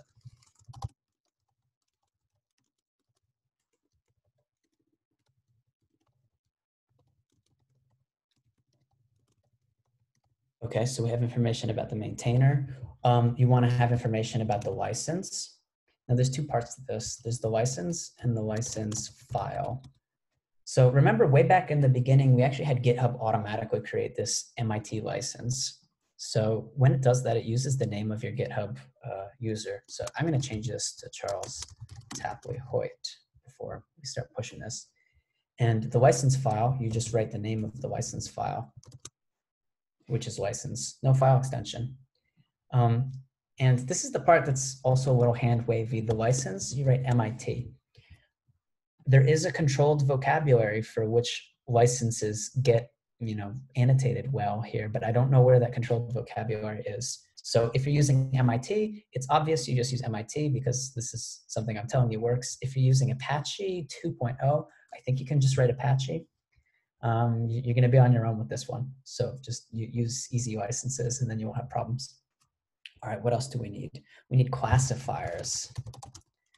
And remember, this was the thing where it said like development status for beta.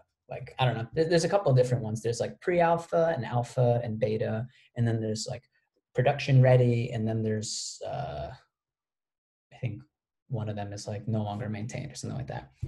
And then, you can say something like what the license is.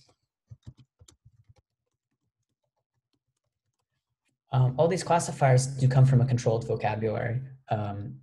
And I look it up every time because I can't remember. So Google, Python, Trove, classifiers. I just typed it into the chat so you have it.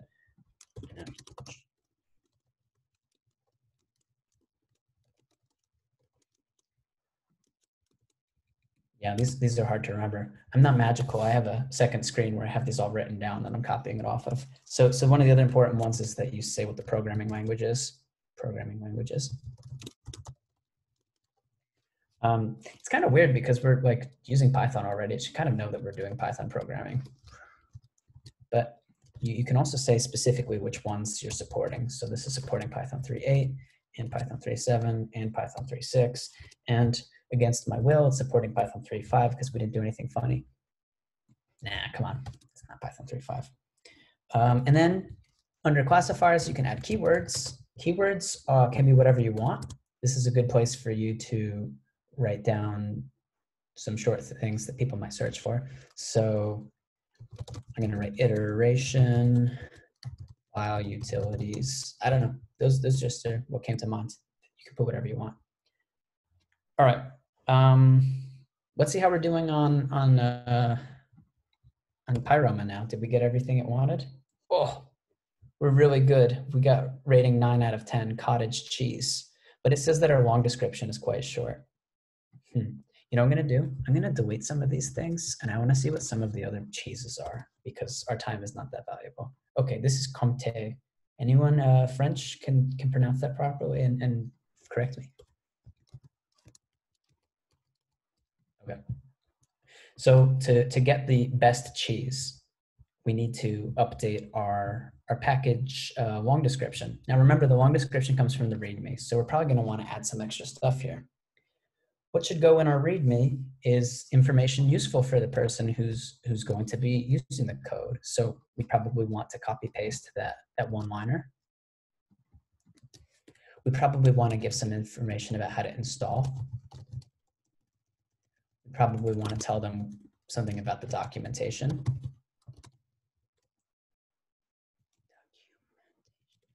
We want to tell them how to use the package, like really quickly. I'm not going to write all this out right now, but the way that you get the code is you get clone HTTPS something, something, something, something.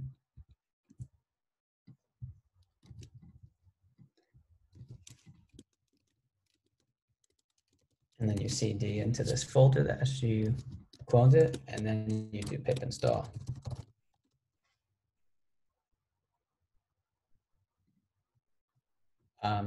Okay, I'm gonna get to this question in 1 second. Oh, thank you, Olivier.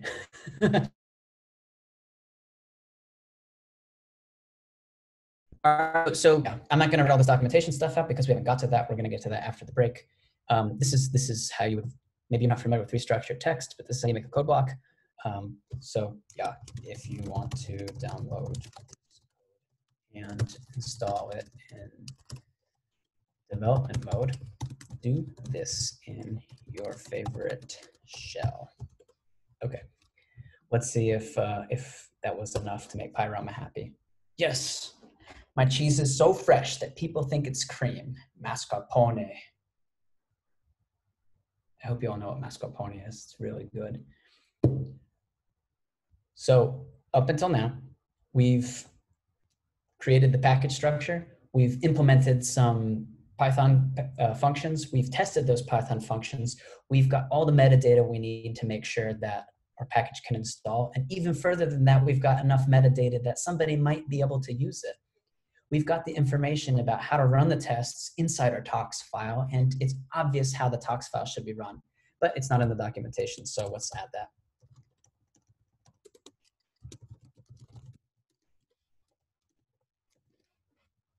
Okay, well, I'm gonna have to make a little bit of updates. So I think it's a good time for a break because you can only listen to my voice for so long before you start to hate me. I'm gonna make a push to GitHub. Let's take like 10 minutes. Everyone can give a good stretch. Everyone can come back, bring your favorite beer, cider, wine, or whatever. As they say in Germany, kein Bier vor vier. In the United States, we say it's 5 o'clock somewhere. So at any time, it's okay to take a drink. Yeah, so let's say, okay, I'll give you 12 minutes. It's gonna be at 1950 for me, and East Coast, it's gonna be, okay, math, 1350, so 150. We'll come back and then we'll try and get through the rest of this stuff. I will hang out though for a couple of minutes, so anyone who wants to ask some specific questions during the break, that's fine. Oh, and yeah, at the end of the talk, of course, I'll share all of my information with everybody one more time. You're all free to bug me about this stuff and ask questions after the talk. I'd be happy to help. So yeah, let's take a break. I'm gonna go get a drink, and then yeah, I'll answer whatever questions people have written. I know there were a couple already, and I'll get to those. So I'm gonna stop the share for a second. I'm gonna turn off my video, and then yeah, good. Sounds great. See you in 10 minutes.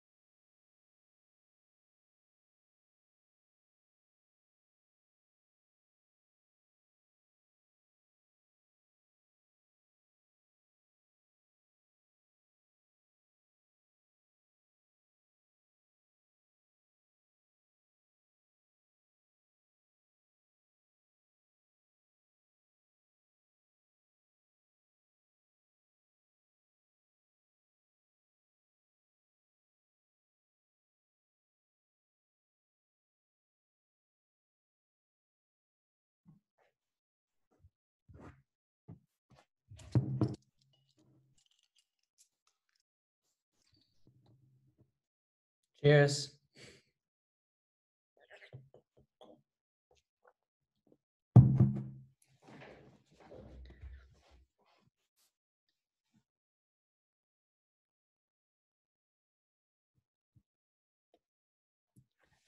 Okay, we're going to come back to this discussion about requirements as soon as we start. And then I'll try and help you with that one. And then Alex asked, when do you personally decide to make something a sub package instead of enriching the existing package? And yeah, so you can always make more Python files in the same like directory level. And I don't know, I try and organize the code based on what it's doing. Almost every Python package I've made has like a constants Python file, like at the top level. Almost everyone also has like a utils. And sometimes when I start writing lots and lots of utils, like I'll split it to like path utils and, you know, iteration utils, and I don't know, depending on that kind of stuff. I try and make sure that I'm also reusing as much code from other packages as possible. So I'm not trying to write lots of utilities. In PyBell, the way that ended up being is I've got a sub package that is describing everything that has to do with the database backend that it communicates with. And I've got a sub package that has to do with its parser. And there's lots of code inside each of those that are grouped together. However, it's way too much to be in a single Python file. If you're going over 1,000 lines or 2,000 lines in a single Python file, you might want to consider breaking it up and making it more easy for somebody to understand. So that's how I ended up doing some sub packages within PyBell. This is a creative choice.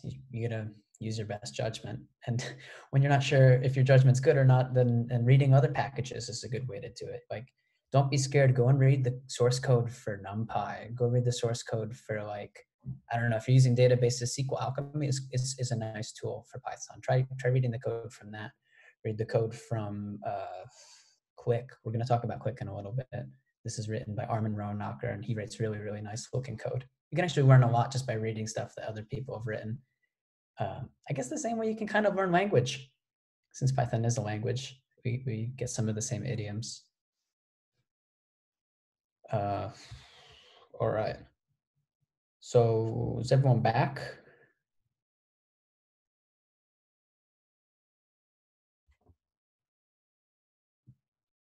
Dan's not back. We can wait for him.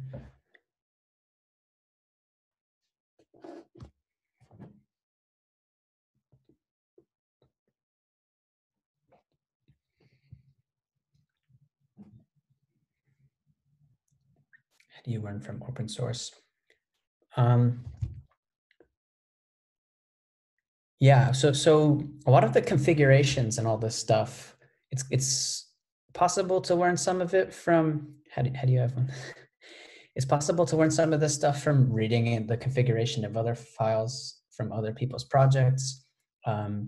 You can read the blog posts of a lot of the people in the core of the community of Python.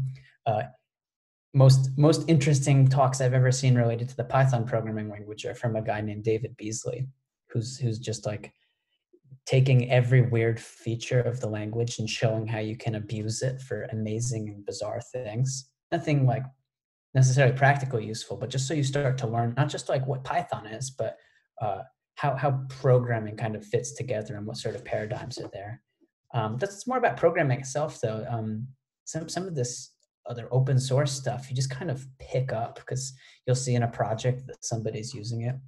You know, I have this like, yeah, oh, David Beasley. Yeah, go. I have a playlist of all of my favorite Python programming talks on YouTube that I'll share with you guys at the end.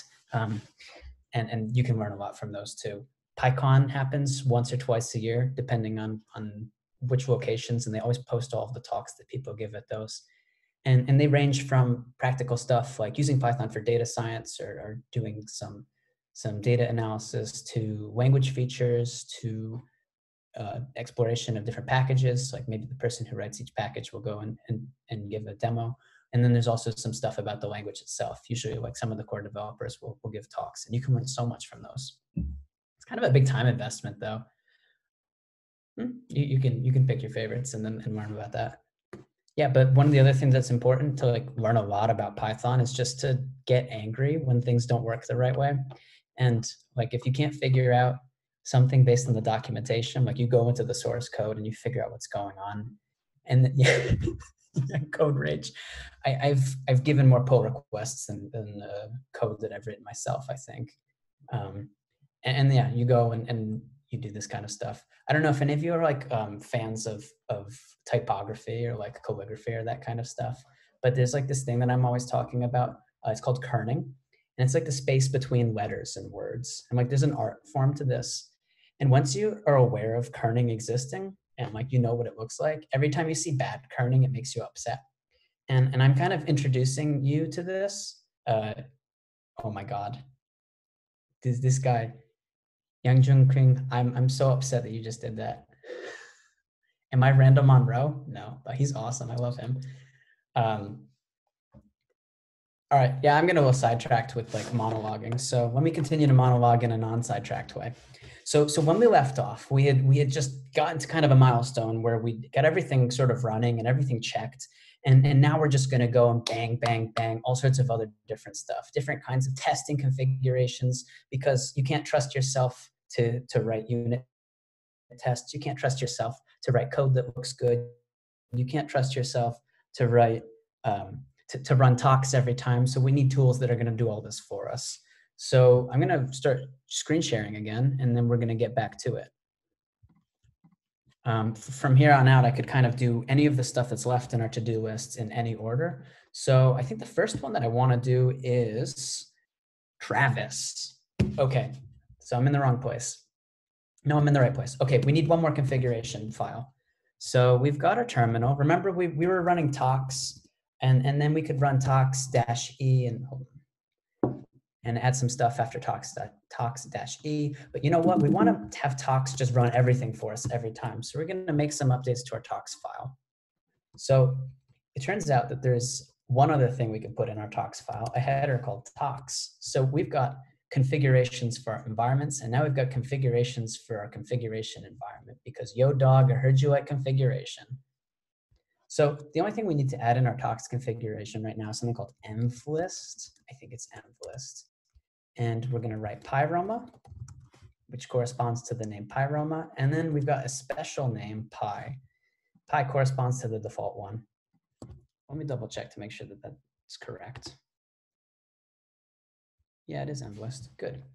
All right. So now if I just run talks, it's not just going to run the default environment, but I've given it the list of all the environments I want it to run in order. And we're going to see that it runs pyroma, and then it starts running our testing harness as well. Okay, check. All right. Next one. Let's start testing our code quality, because we can't trust ourselves to write the code that's documented the right way. So we're going to make a new environment called Flake 8. Flake 8 is going to ruin your life. Welcome. So let me just copy the configuration over, because I think it's good enough just to reuse everything that's already done at this point.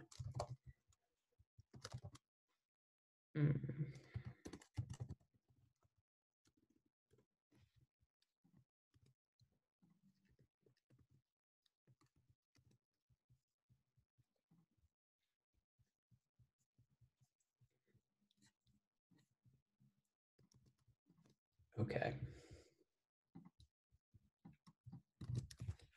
Let's just let's start with this. Okay, so Flake8 is going to check your code quality. Its job is to check to make sure that you didn't put any spaces in the wrong places.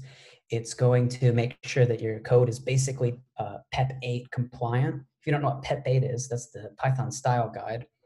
There's a lot of discussion about whether the style guide itself is doctrine, or whether it's gospel, or if it's just guidelines, as Jeffrey Rush would say.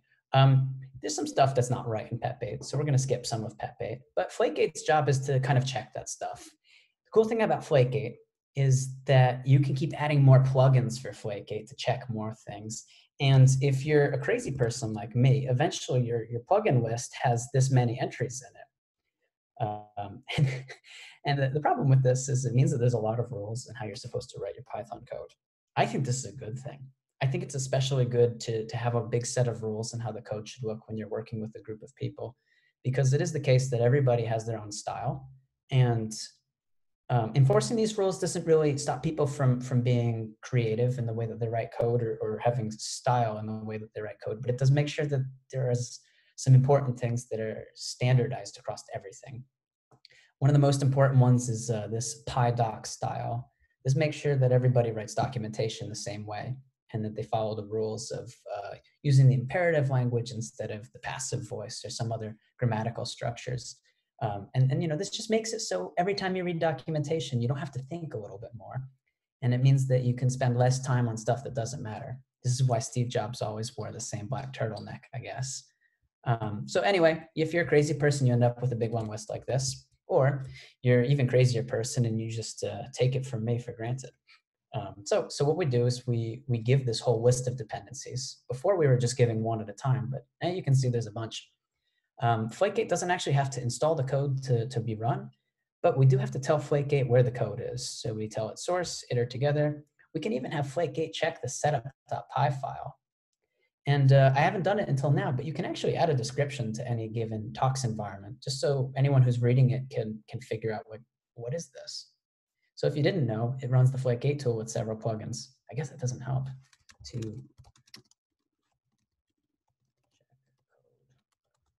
quality. All right. Then we're going to go back up here and we're going to add Flake8 to our env list. And then we're going to run our Tocs again, and we're going to have a whole new configuration checking out all sorts of new stuff for us. And because our code is compiling, we can take a step back. We can go play with our swords, you know, that kind of thing. All right. So Flake8 commands failed. So we're going to have to scroll back up, and it says, "Hey, what are you doing? This thing is imported, but it's not used, and you're missing a doc string. How could you?" So let's fix the doc string. Remember I said this is a minimal 2-line file? I lied. You need a doc string. Setup module. Okay. And then it has this other thing. Iter together imported but unused. Okay. So here's the way that you get around that.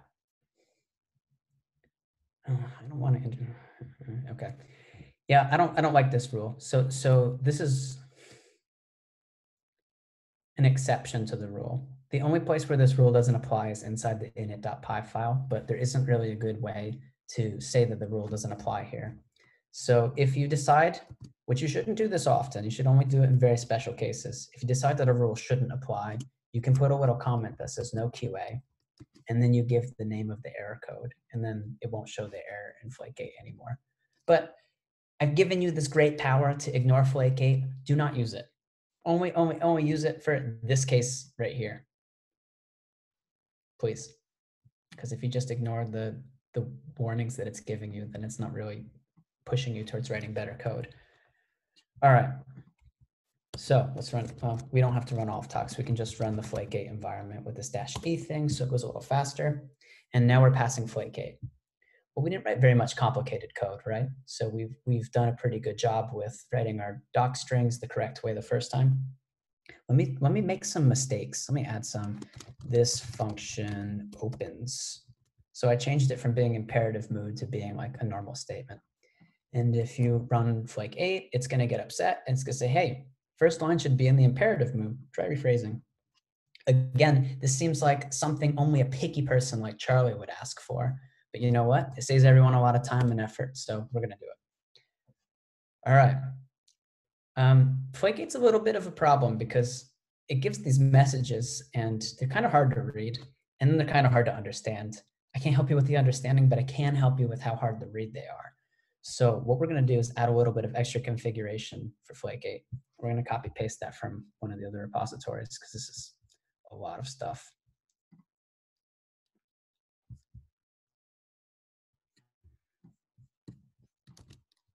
Oh, yeah. All right, so we're going to make another file called .flake8 .flategate lives in the top level next to your setup.config, your setup.py, and your talks.ini. By the end of this, we're going to have a lot of files sitting around there. So this is, yeah, I'm not going to explain all of it. It just makes some nice, pretty formatting. So now let's go and make that error happen again.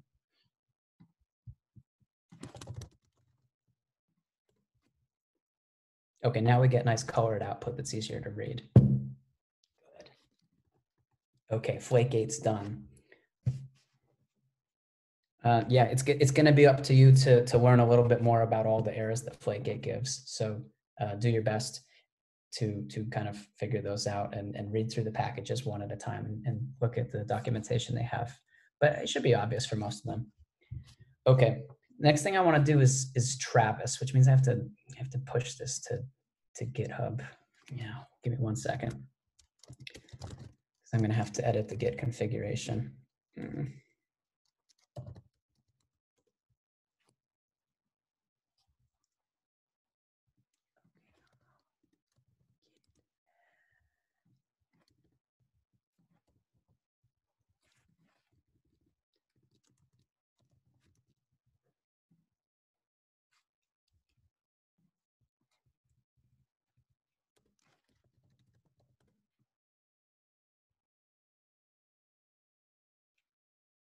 Okay, good.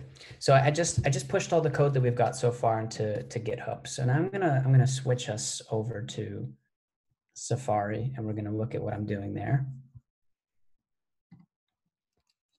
I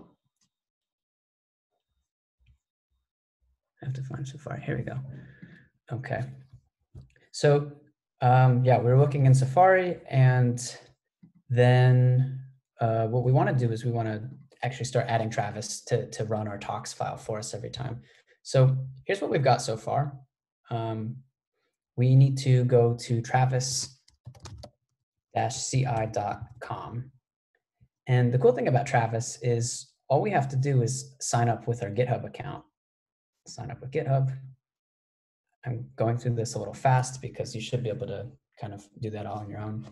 And once you've done this, it kind of knows it tells you how to activate it. You just click activate, and then you hit approve. And then it gives you this nice little animation. And then I guess we have to activate one more time because GitHub has a couple different levels, and then we save. Okay, I think we're good. Now we can see my repository on my account that I made just for this, itertogether, is there. And if we click on it, it's going to say there's no builds. Okay, that's fine. But why don't we make some updates, and then it'll start making builds for us. Every time we push, and the question was, is this similar to Jenkins? Yes, it's exactly the same thing as Jenkins. It's just open source, and they're hosting it for us. And it's also their own software, but it does the same thing. A continuous integration services job is to wait for you to make a push to your repositories on GitHub, and then it sees automatically that you made a change, and then it downloads all your code, and it runs all the tests that you want it to run. So all we have to do is tell it, how do we run the tests that we want it to run? Well, good news, we've already got talks, so we only have to do one thing. We have to make a file called .travis.yml. YML stands for YAML, and YAML means YAML ain't markup language. It's similar to JSON, similar to config files. Some people enjoy this one a little bit more, so that's why some services have it and some don't. Oh, hold on, I gotta switch back to PyCharm, sorry. Okay, oh, that's the wrong PyCharm file. Okay, here we go. Now we just need to put some stuff in our Travis YAML file to tell it what to do. This part should be really easy. We need to tell it that the language we're using is Python. We need to tell it that the Python version we're using is 3.8. We need to tell it to install some stuff. So we want it to pip install talks. When we want it to run, we need to tell it to run talks, and then we're done. We spent all that time making our tests totally reproducible that the configuration for Travis seems like a no-brainer. We just have to tell it to install tocs and then run tocs every time. And that's also keeping in mind that Travis's job, the first thing that it does is it pulls your whole Git repository and it's sitting inside the working directory. So these things all fit together so nicely. That's why I like tocs, because tocs makes this so simple. Now, of course, this is the simplest version of all of this. There's so many more complex parts to tocs and to Travis that can do really powerful things. We only got a couple, we only got about 45 more minutes. So I'm gonna have to cut some stuff short because yeah, this thing always takes longer than I think it's going to. Let's try doing git commit add Travis. Oh, I guess I have to git add. What is it? Git add star. I don't know how Git works. Do you guys use Git? Like, I just use the desktop thing for everything. All right, I'm going to the desktop. Git add dash dash all. Thank you. I appreciate it. Okay, and then git commit add Travis config. And then git push. Yeah, good. Okay, this looks like it's working right. Great. PyCharm Git. Oh, no, I'm not getting involved with that. Yeah, I'm gonna keep doing stuff the silly way because I'm not smart enough for the other things. All right, I'm gonna go back to the window for, yeah, okay, here we go. Back to Safari.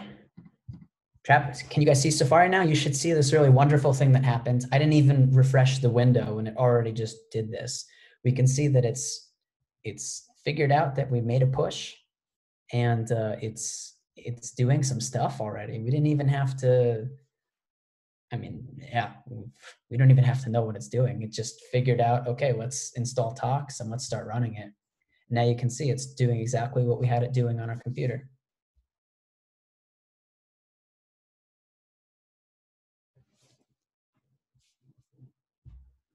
So first it did Pyroma, now it's doing Flake 8. It's a little bit of a problem because it has to install all the stuff from Flake 8, so it takes, a couple seconds. Now it's doing the testing with PyTest. Okay, 2 paths.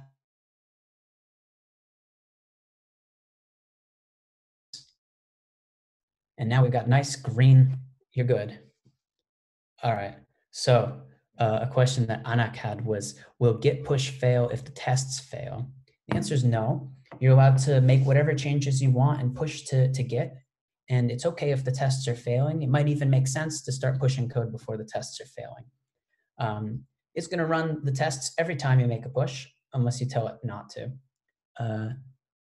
You can make it contingent if you want though, right?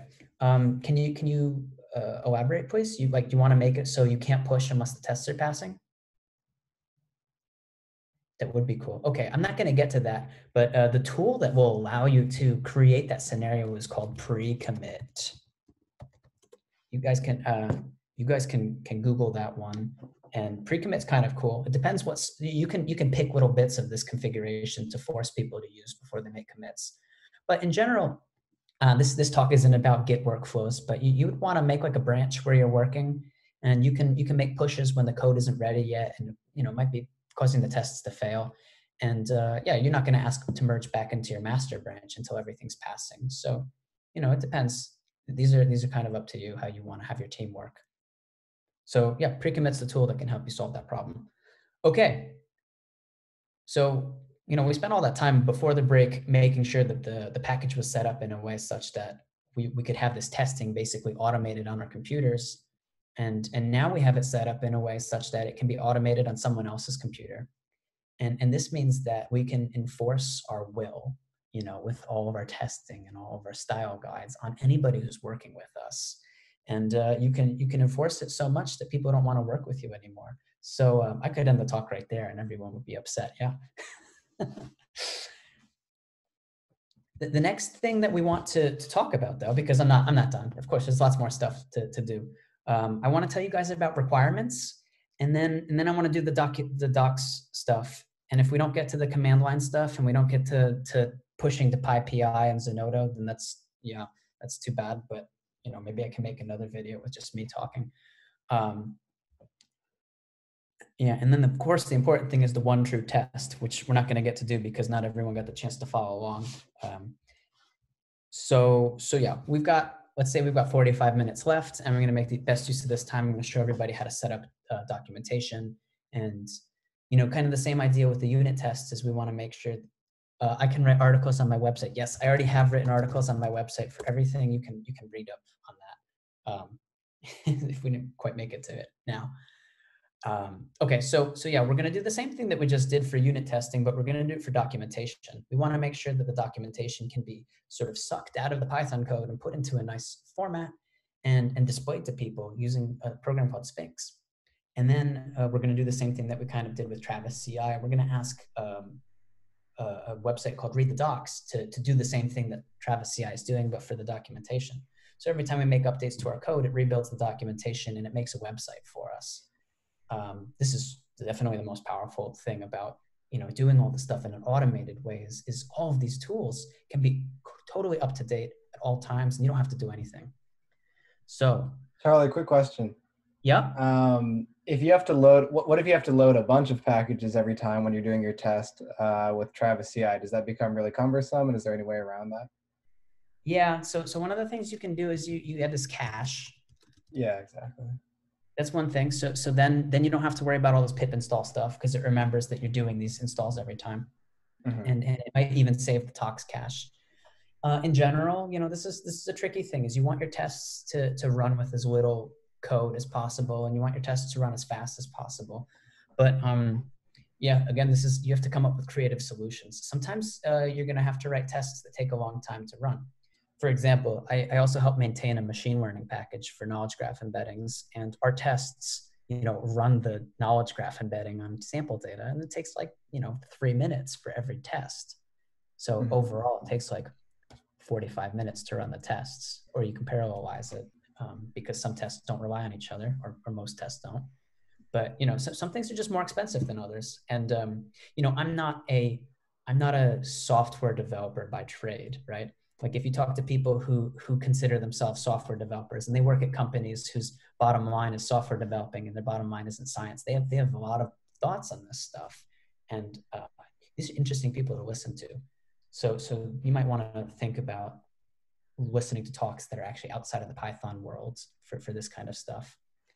And then the other question is this stuff cached on TravisCI? Yeah, Travis is really good at caching stuff because a lot of people are asking for the same resources. Like everyone wants to install NumPy. So NumPy is going to be on their file system ready to go, set up in a way that we can't even comprehend as tiny scientists.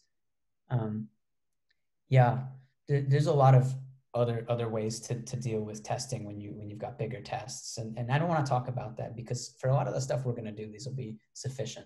But you know what? We're also talking to the CoronaWhy group. We're talking to scientists.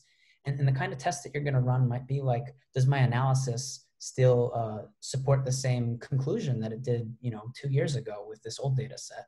That's a different kind of world. I don't know. I don't have a good solution for that off the top of my head.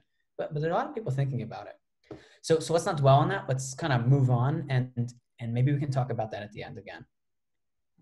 So the next thing I wanted to show you guys was requirements. Yeah, this is important. If I forgot requirements, we'd be really, really out of luck. So right now we've written a package that actually doesn't have any requirements, right? It just runs with the stuff that's in the Python standard library.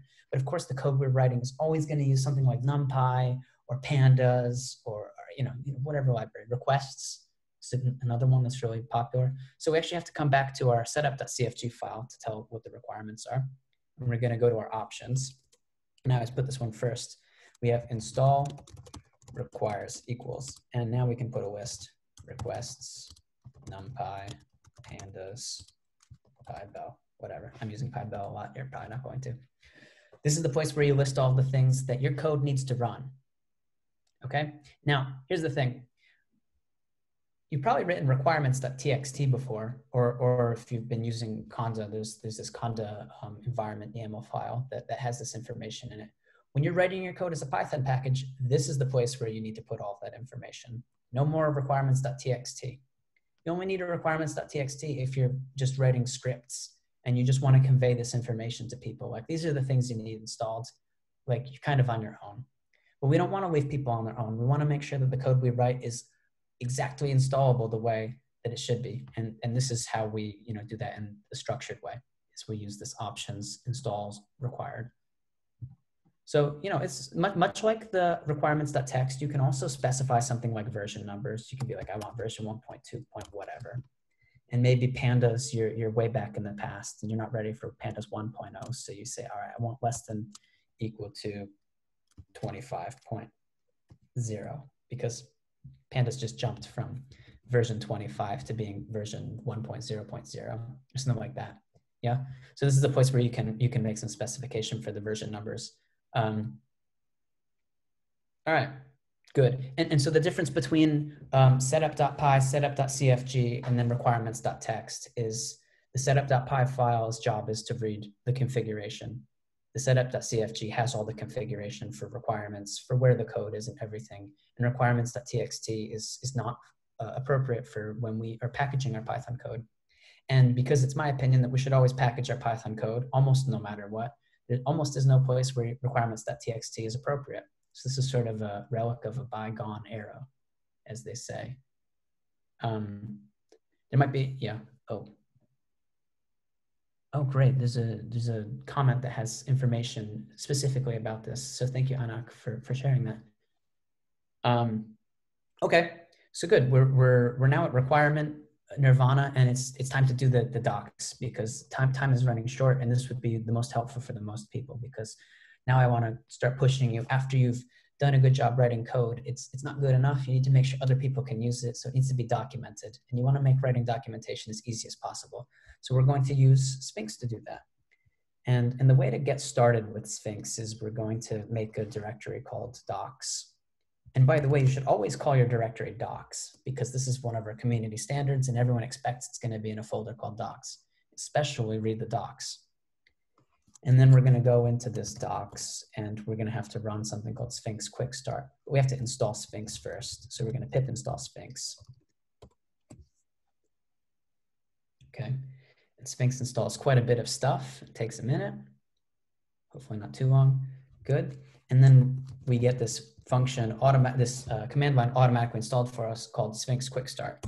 And we run that and it's going to ask us a couple questions and it's going to, so separate source and build directories. Always separate these things. I don't like that the default is the other thing. Our project is called iter-together. This is the place where you want to stylize your name. So maybe you have capitalization, but iter-together is going to be all lowercase. You can put in the author name. Oh, I guess I better put Charles. Okay, this is the place where, again, we have to put our version. And I promise we're going to come back to this version thing. Will. And then the language is in English. Okay, good. So it kind of has everything that you would need to build the documentation. So at this point, we're inside the docs folder. And there's a folder called build, there's a folder called source, and then there's a make file and a make.bat. Ew. No Windows support, delete. No more make.bat. Okay, so what you can do is you can type make. So most people should have make installed in the system. And make is also another general build system. It's like Tox, but it's for everything. We don't have to look into what's in the make file because it's already set up for us. So we can type make HTML, and it's going to do some stuff for us. It's going to look into the conf.py file that it created, which tells it how to do the building of the documentation. It's going to look at this index, and it's going to make our documentation. So then we just have to open build HTML index.html. And you can't see what I'm looking at, can you? Let me switch. All right. There's a question, do we need to run quick start each time we run Sphinx? No, you only have to run quick start one time. And from then on, you just have to run the make HTML command. And you should be able to see now we're in Firefox. This is what it built. Kind of a boring, oh, he's just failed in the, All right, I'm gonna look into that one. What name should be put for an org like CoronaWhy? Hold on. So really quick, this is just the automatic boilerplate stuff that gets built. And I just want to show you how to include code that comes out of your package into this. And then I think that's enough for documentation. You can learn a little bit more about Sphinx on your own. And I've, in the CoronaWhy repositories, I've also added a little bit of extra information. What should be put for an org like CoronaWhy? Can you elaborate? Like who should be the author? Like, should you put CoronaWhy as the author? Or yeah, I don't know. We should for CoronaWhy sort of agree on that. I think Dan and some of the other guys who are owning the Git organization should decide how they want that to be, and then they can make it standard. I don't know. I think it'd be okay just to write CoronaWhy. For most of the packages that I write, I always write my name. You know, if you're working at a university, the university may have some kind of oppressive, restrictive things, like you have to put the university's name, or maybe you have a really awful professor that says that you have to put their name. Don't do any of that stuff until somebody forces you to. Always use your name for everything until someone tells you you're not allowed to, because most people won't check and then it won't matter. And then you don't have to worry about it ever. So don't tell anybody that I said that, even though this is going up on YouTube. I'm sure nobody that would be in a place where they care about that stuff is going to watch this video. All right, so let's do it. Let's get our documentation out of our Python code and into this automatically, and then we can be pretty happy that we've kind of gone through the whole gamut. So I'm gonna switch back to PyCharm now. I'm gonna try to do this pretty quick. Now, unfortunately, one of the things that's happened in the last couple of years is this conf.py file has gotten worse. It has a lot less stuff in it than it used to. Now it's just kind of short. So I'm gonna copy paste verbatim from the repository that I already filled out all of the configuration. And I'm gonna go through it very, very fast with you, you know, in comparison to all of this other stuff, which wasn't very fast.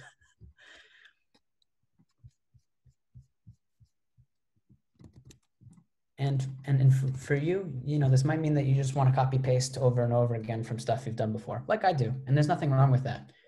So at the top of this, the first thing to know, actually, that's kind of bizarre about this is that the configuration that's used for your building of your documentation is a Python file. But this Python file isn't run as a Python file. It's actually like imported and evaluated inside another Python file. So you can inject all sorts of really weird stuff here. So yeah, one of the things that we're going to have to do, unfortunately, is we're going to have to go back to this thing that we tried to get away from, which is messing with the system path. And so we have to tell it that the code for the package is actually inside the source directory over here. Unfortunately, we can't rely on the Python packaging for this part. So just accept that that's how it is. And yeah, you use this. There's this other part of the configuration called extensions. There's a lot of really good stuff here. One of the most important ones is AutoDoc. This is the one that lets us start importing our Python codes documentation and putting it there automatically. The other one that's really important is AutoDoc type hints. This is the one that takes all the stuff out of the type annotations that we talked about already 2 hours ago. And it'll also put that into your documentation for you automatically. And then there's this, this other one for click, which we're going to come back to when we do command line interfaces, if we have time, if we go really, really fast. Okay. And then there's a bunch of other boilerplate code in here. Luckily, I copy pasted it from the other repository and the names are already correct. There's also this thing that kind of parses up the version number, and then it has this code right here, which you'll notice is like invalid code. But this tags variable is actually going to be available within the Python file that evals this. So this is okay, even though it's not technically a valid Python file. Yeah, okay, and then it's kind of scrolling down. We do a couple other things. We tell it we want to use the readTheDocs theme here. We tell it that we want to use something called intersphinx. And way down in the bottom, oh boy. Yeah, so intersphinx allows us to link from our documentation to other documentation. This makes it much, much richer experience for readers to jump back and forth when they see stuff that you don't understand. And then, you know, there's this other stuff, which is what you want for readTheDocs. And yeah, I don't know why you need that. It just is something that the readTheDocs documentation said you should use. So lesson learned from this is just copy paste this and be very careful to change all the information every time you do it to make sure it's the right name for your package. Or as somebody very astutely pointed out in the beginning, there's a tool for making package templates called Cookie Cutter, which could also be used for a repository like this. All right, we've done that. We've got all the configuration correct. Now I just want to give a very minimal example of how to import some of our code. So we're going to go to this index.rst, and this is all ready to go. You can kind of put whatever you want. It's a restructured text file, but there is this table of contents. So the first thing I want to do before the table of contents is I want to import the documentation from the init file. Remember, the init file is this just top level one with a very short doc string. And I think that's an important thing to have at the top of the documentation. And I want to show you that you can actually get that directly. So you do this, you type auto module, and then you type iter together. So what it's going to do, it's going to import iter together, and it's going to take the doc string out of this, and it's going to put it there. Pretty good. Let's try to build the docs again, and okay, we got an error. We get errors all the time. Is everybody upset about this error, or do you think you know what it means? I can barely see it because I've got so many pop-up windows on top of everything right now.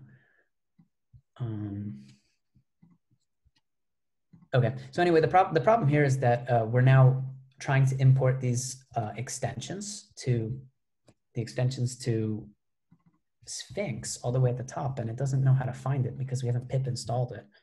So now we have to, pip install Sphinx auto doc type hints, and if we just did that, we'd also get an error. So we're going to have to do Sphinx RTD theme. We're going to have to do Sphinx click ext. Oh, okay, that last one wasn't right. It's just Sphinx click. I hope you're all thinking the same thing right now. You're thinking, Charlie just spent all this time teaching us on how to automatically deal with all this build stuff. Why doesn't Tox just do this for us? The answer is it's going to. But let's just build it first and show that it works. Make HTML. Oh, I forgot to install click. Okay. So let's go back here because click should automatically be installed anytime we install the library. Let's make sure that that's one of our requirements for the library. Click is going to be our command line interface thing. So let's pip install -e dot. Okay. That installs all the stuff that's in the install required. Okay, then we go back into our docs. Oop. CD iter together.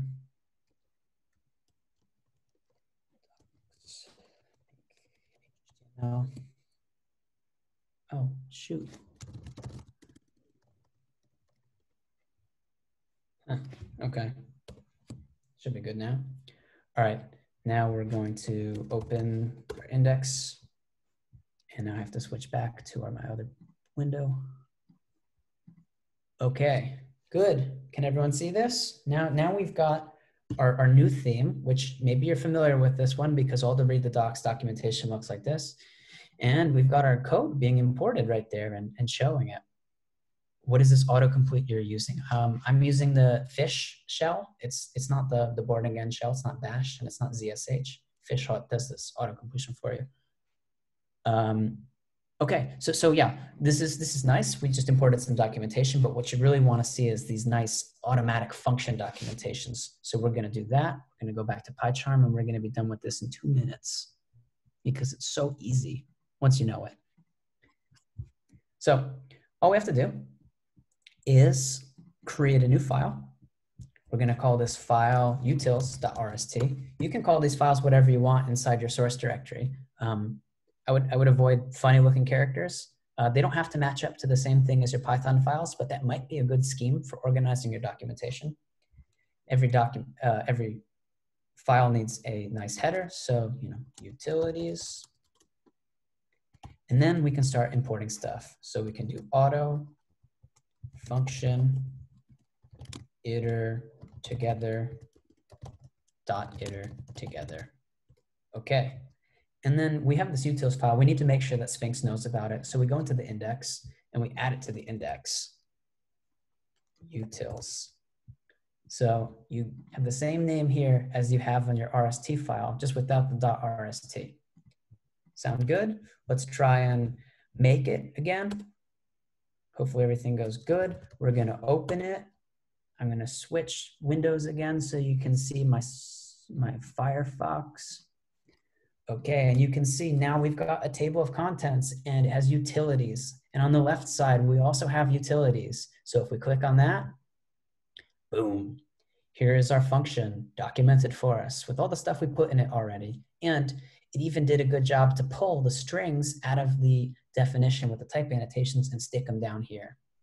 The cool thing is it automatically links. So if I click stir right here, it's gonna move me to the Python documentation for that.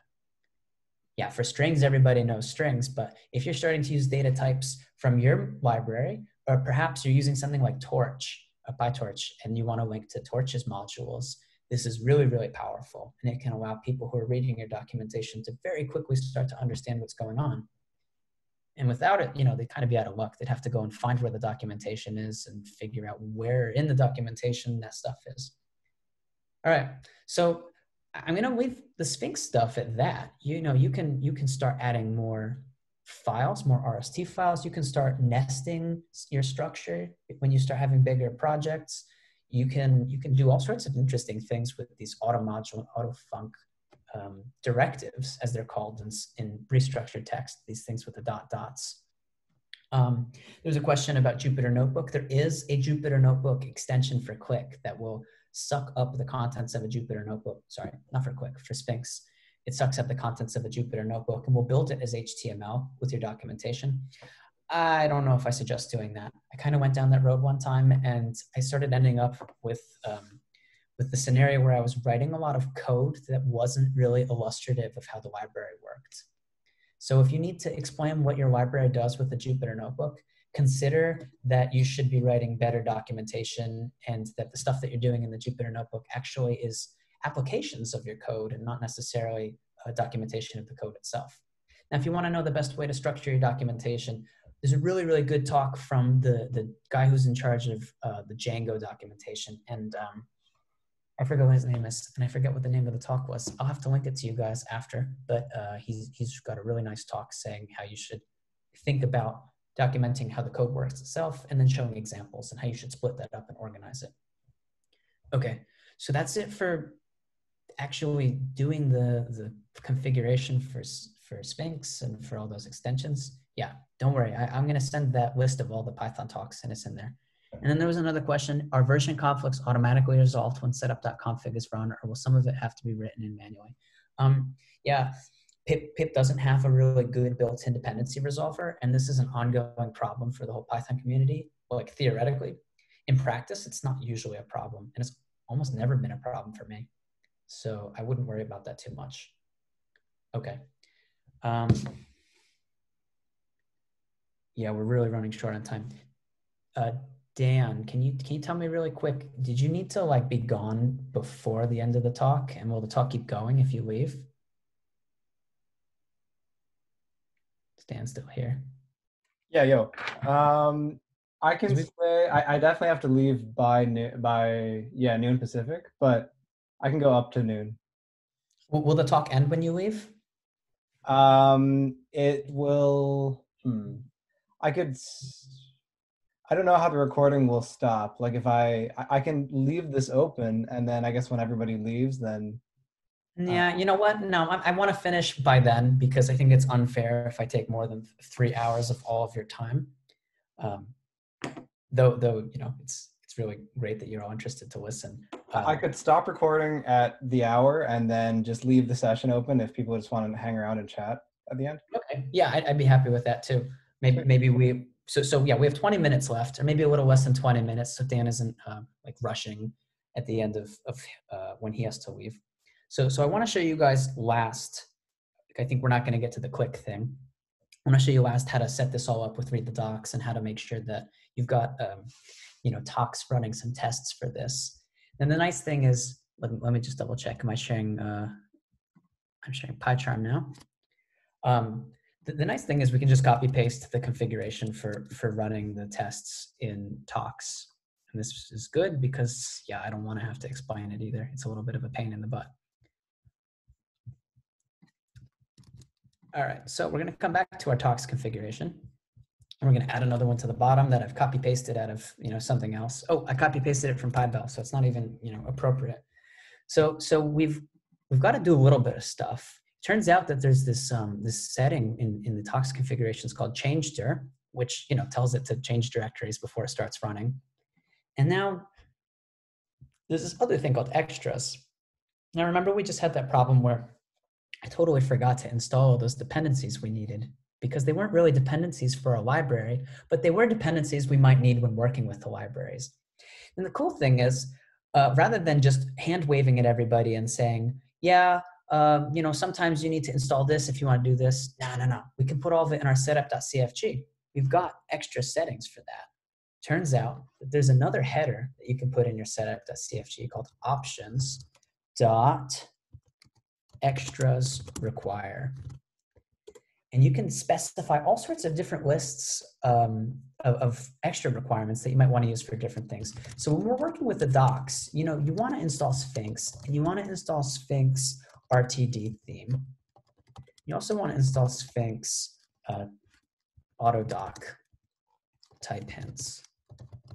And you also want to install Sphinx click. Now, these are all the things supporting hand wavy stuff. The theme, the autodoc type hints takes all of the stuff from your type annotations and puts it into the documentation.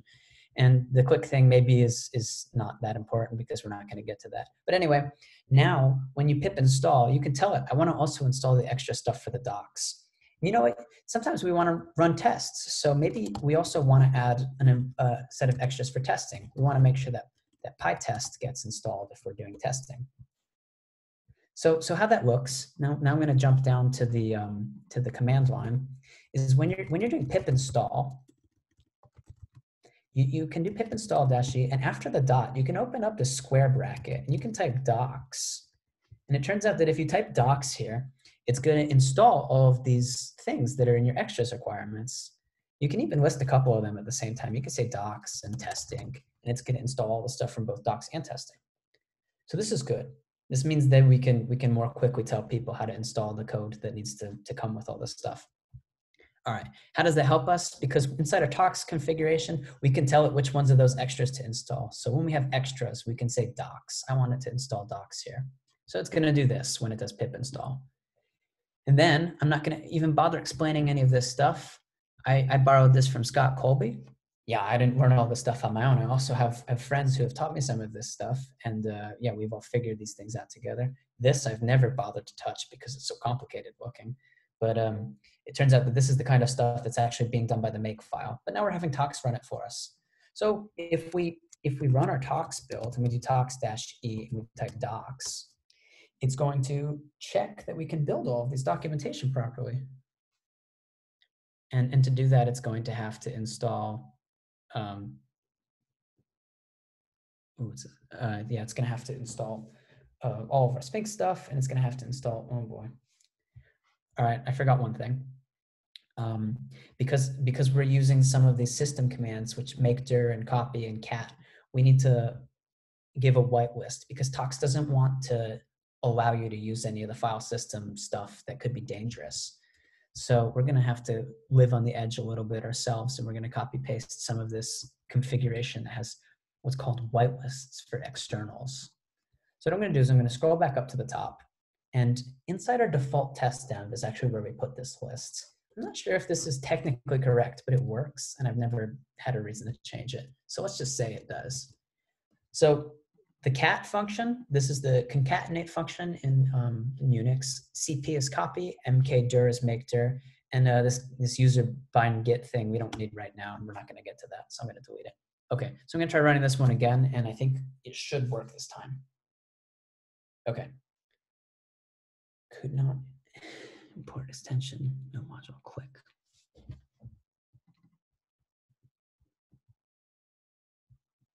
Let me delete those weird requirements. Okay, sometimes it gets a little caught up and you have to reload it. So if you realize that it's using a cache that you need to have it redo it, you do -R, and that's like hard reload. Hopefully this works.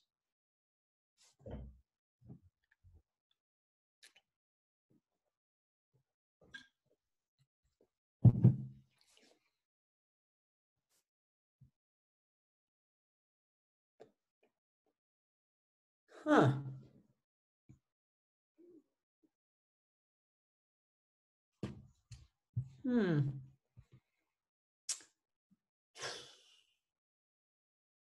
I don't know what's going on. You know what I'm going to do? I'm going to delete the problem rather than trying to fix it. We've all been there.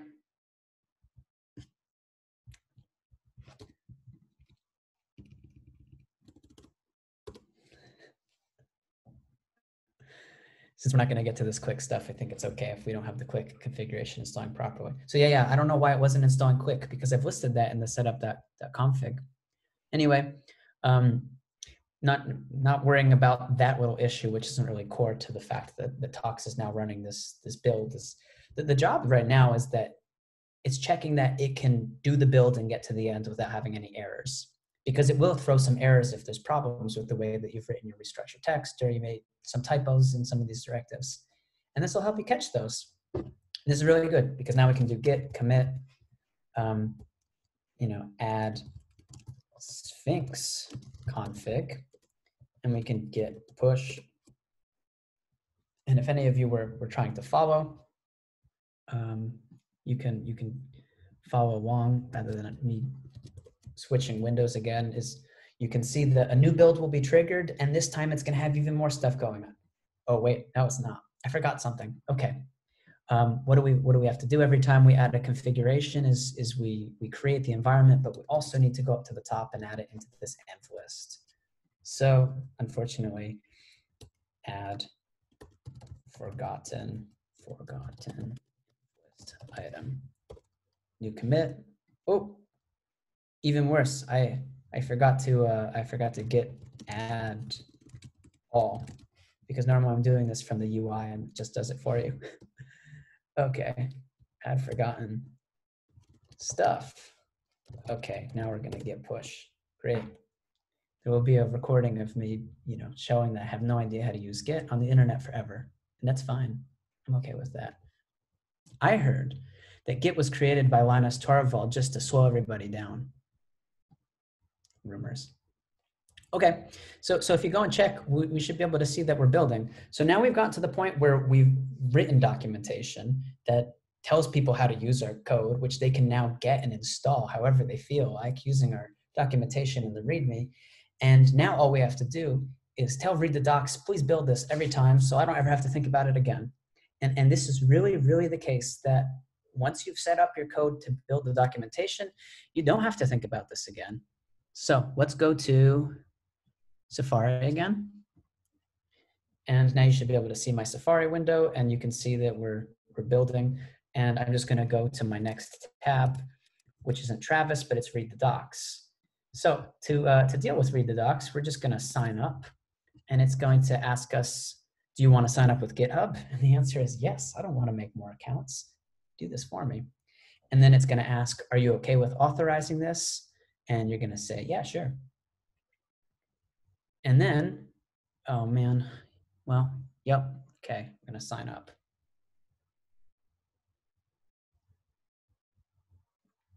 All right, so now we're on the readTheDocs window, and all we have to do is go to import a project. We only have to do this once for each project, and then you kind of walk away and never think about it again. Oh, you have to verify your email address. Hold on, I guess I'm gonna have to go to the other window to do that.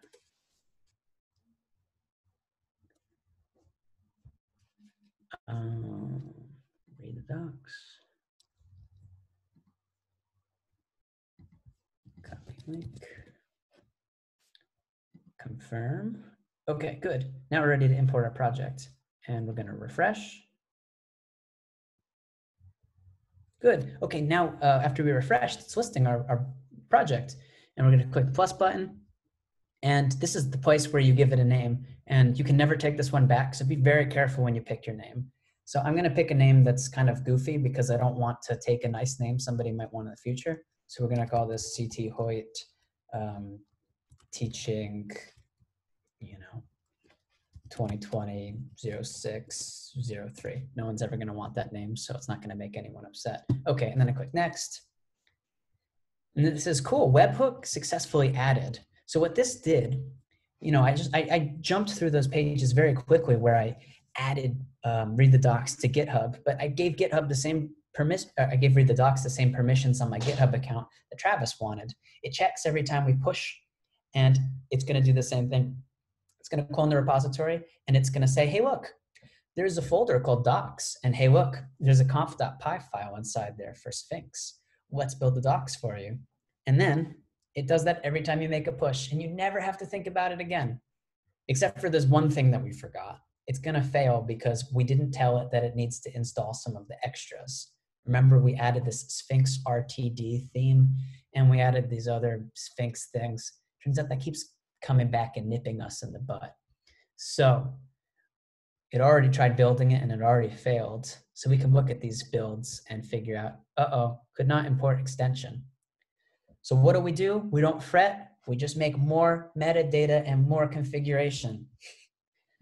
So we're going to go back to PyCharm, and we're going to make probably, this is going to be the last thing that we do. And once we see success, we're going to declare victory. We're going to make a new file called readTheDocs.yaml.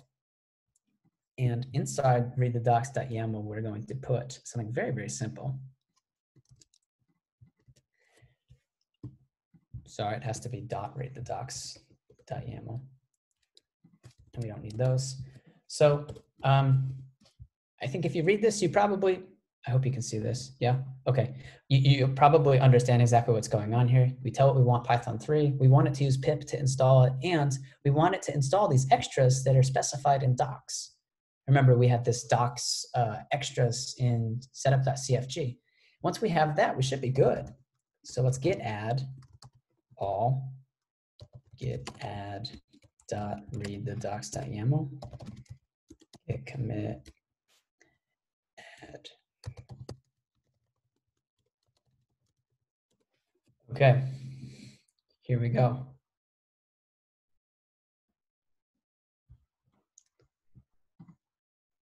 Now we're gonna go back to Safari. We're gonna look at our new builds. Okay, and we're gonna watch our builds because that's what we're gonna do with our time.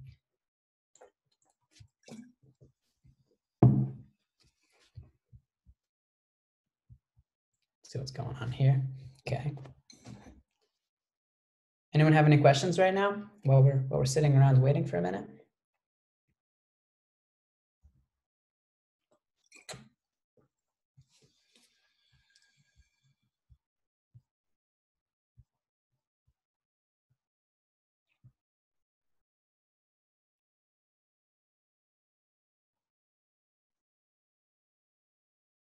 It's looking good. Okay.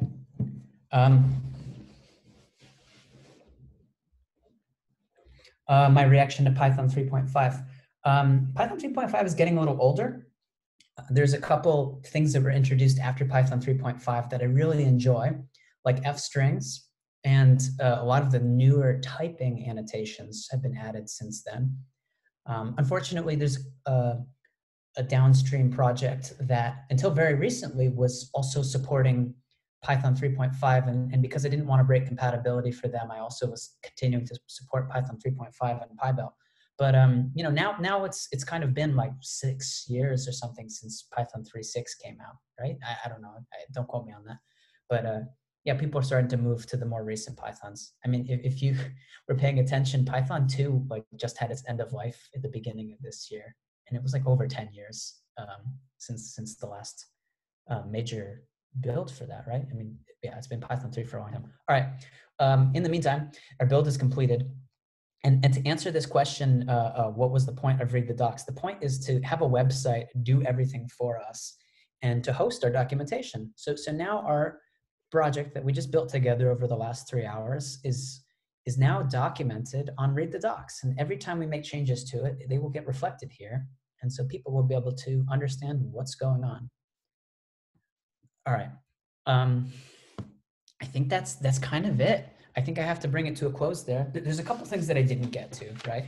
And a couple people are asking now because I'm not going to talk about Quick. I'd be happy to stay around and discuss some more stuff with people if they want to, but let's call it done. So one of the questions was, how to find our VT teams read the doc. So who was in charge of that? I think there's a link to the read the docs for the VT, the task VT repository. I think I put the link in the repository. Let's look at that really quick.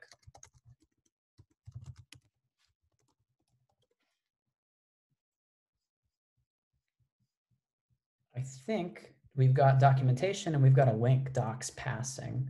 So yeah, here we go. We're on read the docs right now and we're looking at the task VT documentation. Yeah, so by the way, when you're kind of perusing around the read the docs configuration, you can go back into your projects and you can look at them. And one of the things that was at the bottom of the list that's really, really fun is this badges thing. You see, you can get the badge that links to this. You can copy paste the stuff out of the badge link and put it into your own README file. Okay, which you can't see me doing right now. But anyway, you can add the badge that goes for read the docs. You can add the badge that goes to your Travis builds. You can add the badges for a couple of the other things that we didn't really get to, and some other stuff like code coverage. So yeah, what did we not get to? Let me kind of go through the things that we didn't quite have time for. One of the things I wanted to talk about, there were a couple more configurations to add to talks that you can figure those ones out on your own. One of them is just checking for the syntax within all of your restructured text. Like in addition to the Sphinx build, there's also some stuff to check to make sure that your so that your README file and some of your other files that are RST are in the correct format. We didn't talk about implementing command line interfaces using Click, and this is really, really, really important, I think, for usability for other people, is to make command line interfaces, because not everyone actually wants to make Python scripts and pull up the Python REPL. So we actually benefited a lot from this throughout this entire 3 hours together, right? We saw PyRoma, we saw PyTest, Tox itself. All of these are command line interfaces to the code. And how to write those yourself, it's a little tricky. I'd actually say it's not so bad, because if you look at the examples, you'll see that we can basically turn any code into a command line interface. We just have to use this if name equals main thing, and then there's another special kind of file you can put inside a directory inside your Python package called dunder main, and then it knows to run that as a command line interface. So you can take advantage of that. And then you can do one more thing inside the setup.cfg to link your command line interface to having a nice vanity function. So if you want to have iter together from the command line interface, that's possible. We didn't get to talk about the manifest, which is another thing that's really important before you start pushing to PyPI. Oh, and since why do I need Click when I have argparse? Yeah, this is something I could also spend 3 hours ranting about. Argparse's interface makes incredibly confusing code. Click's interface makes incredibly beautiful code that makes it easy to wrap the code that you've already written, forces good habits.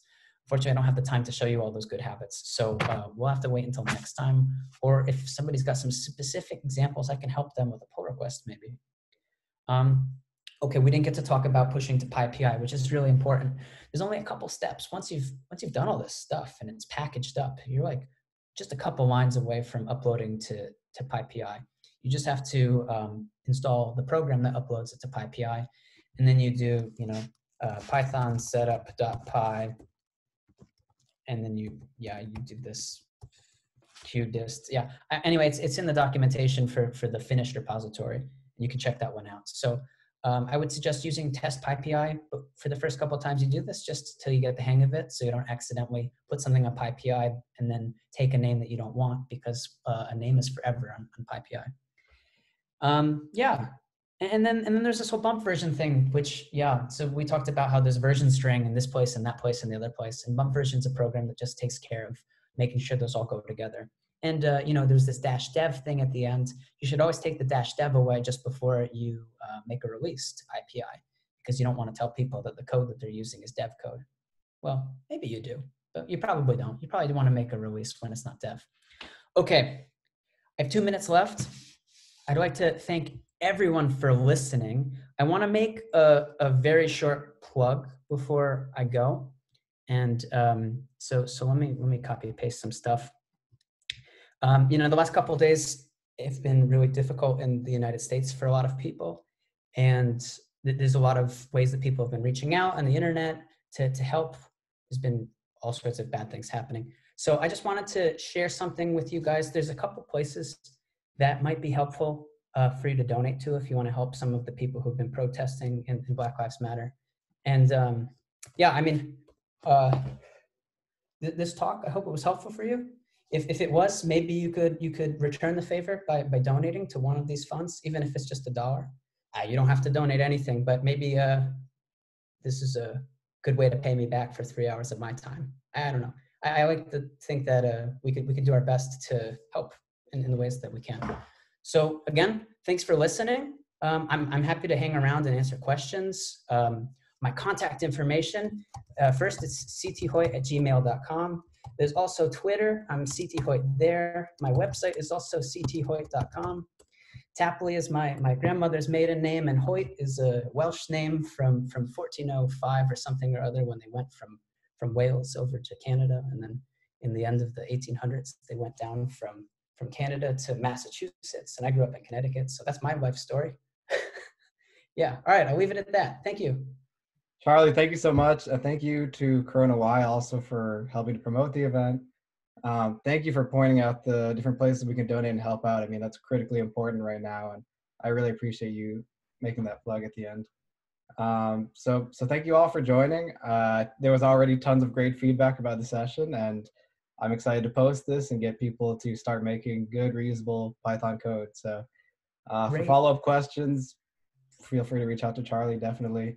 And if you can post any links that are like good complimentary kind of resources after the talk, then that's a great thing too. I'll keep making updates to that Google page, and then I'll post them all here, and I'll send them to you again, because you should upload this video to the CoronaWhy YouTube channel, but it'd be best if you made it public and searchable, because some of the videos aren't searchable, but this one would be probably helpful for a lot of people. Yeah, definitely. Good. All right, I'll end the recording now. Thank you so much, Charlie. That was amazing. Bye-bye. Okay.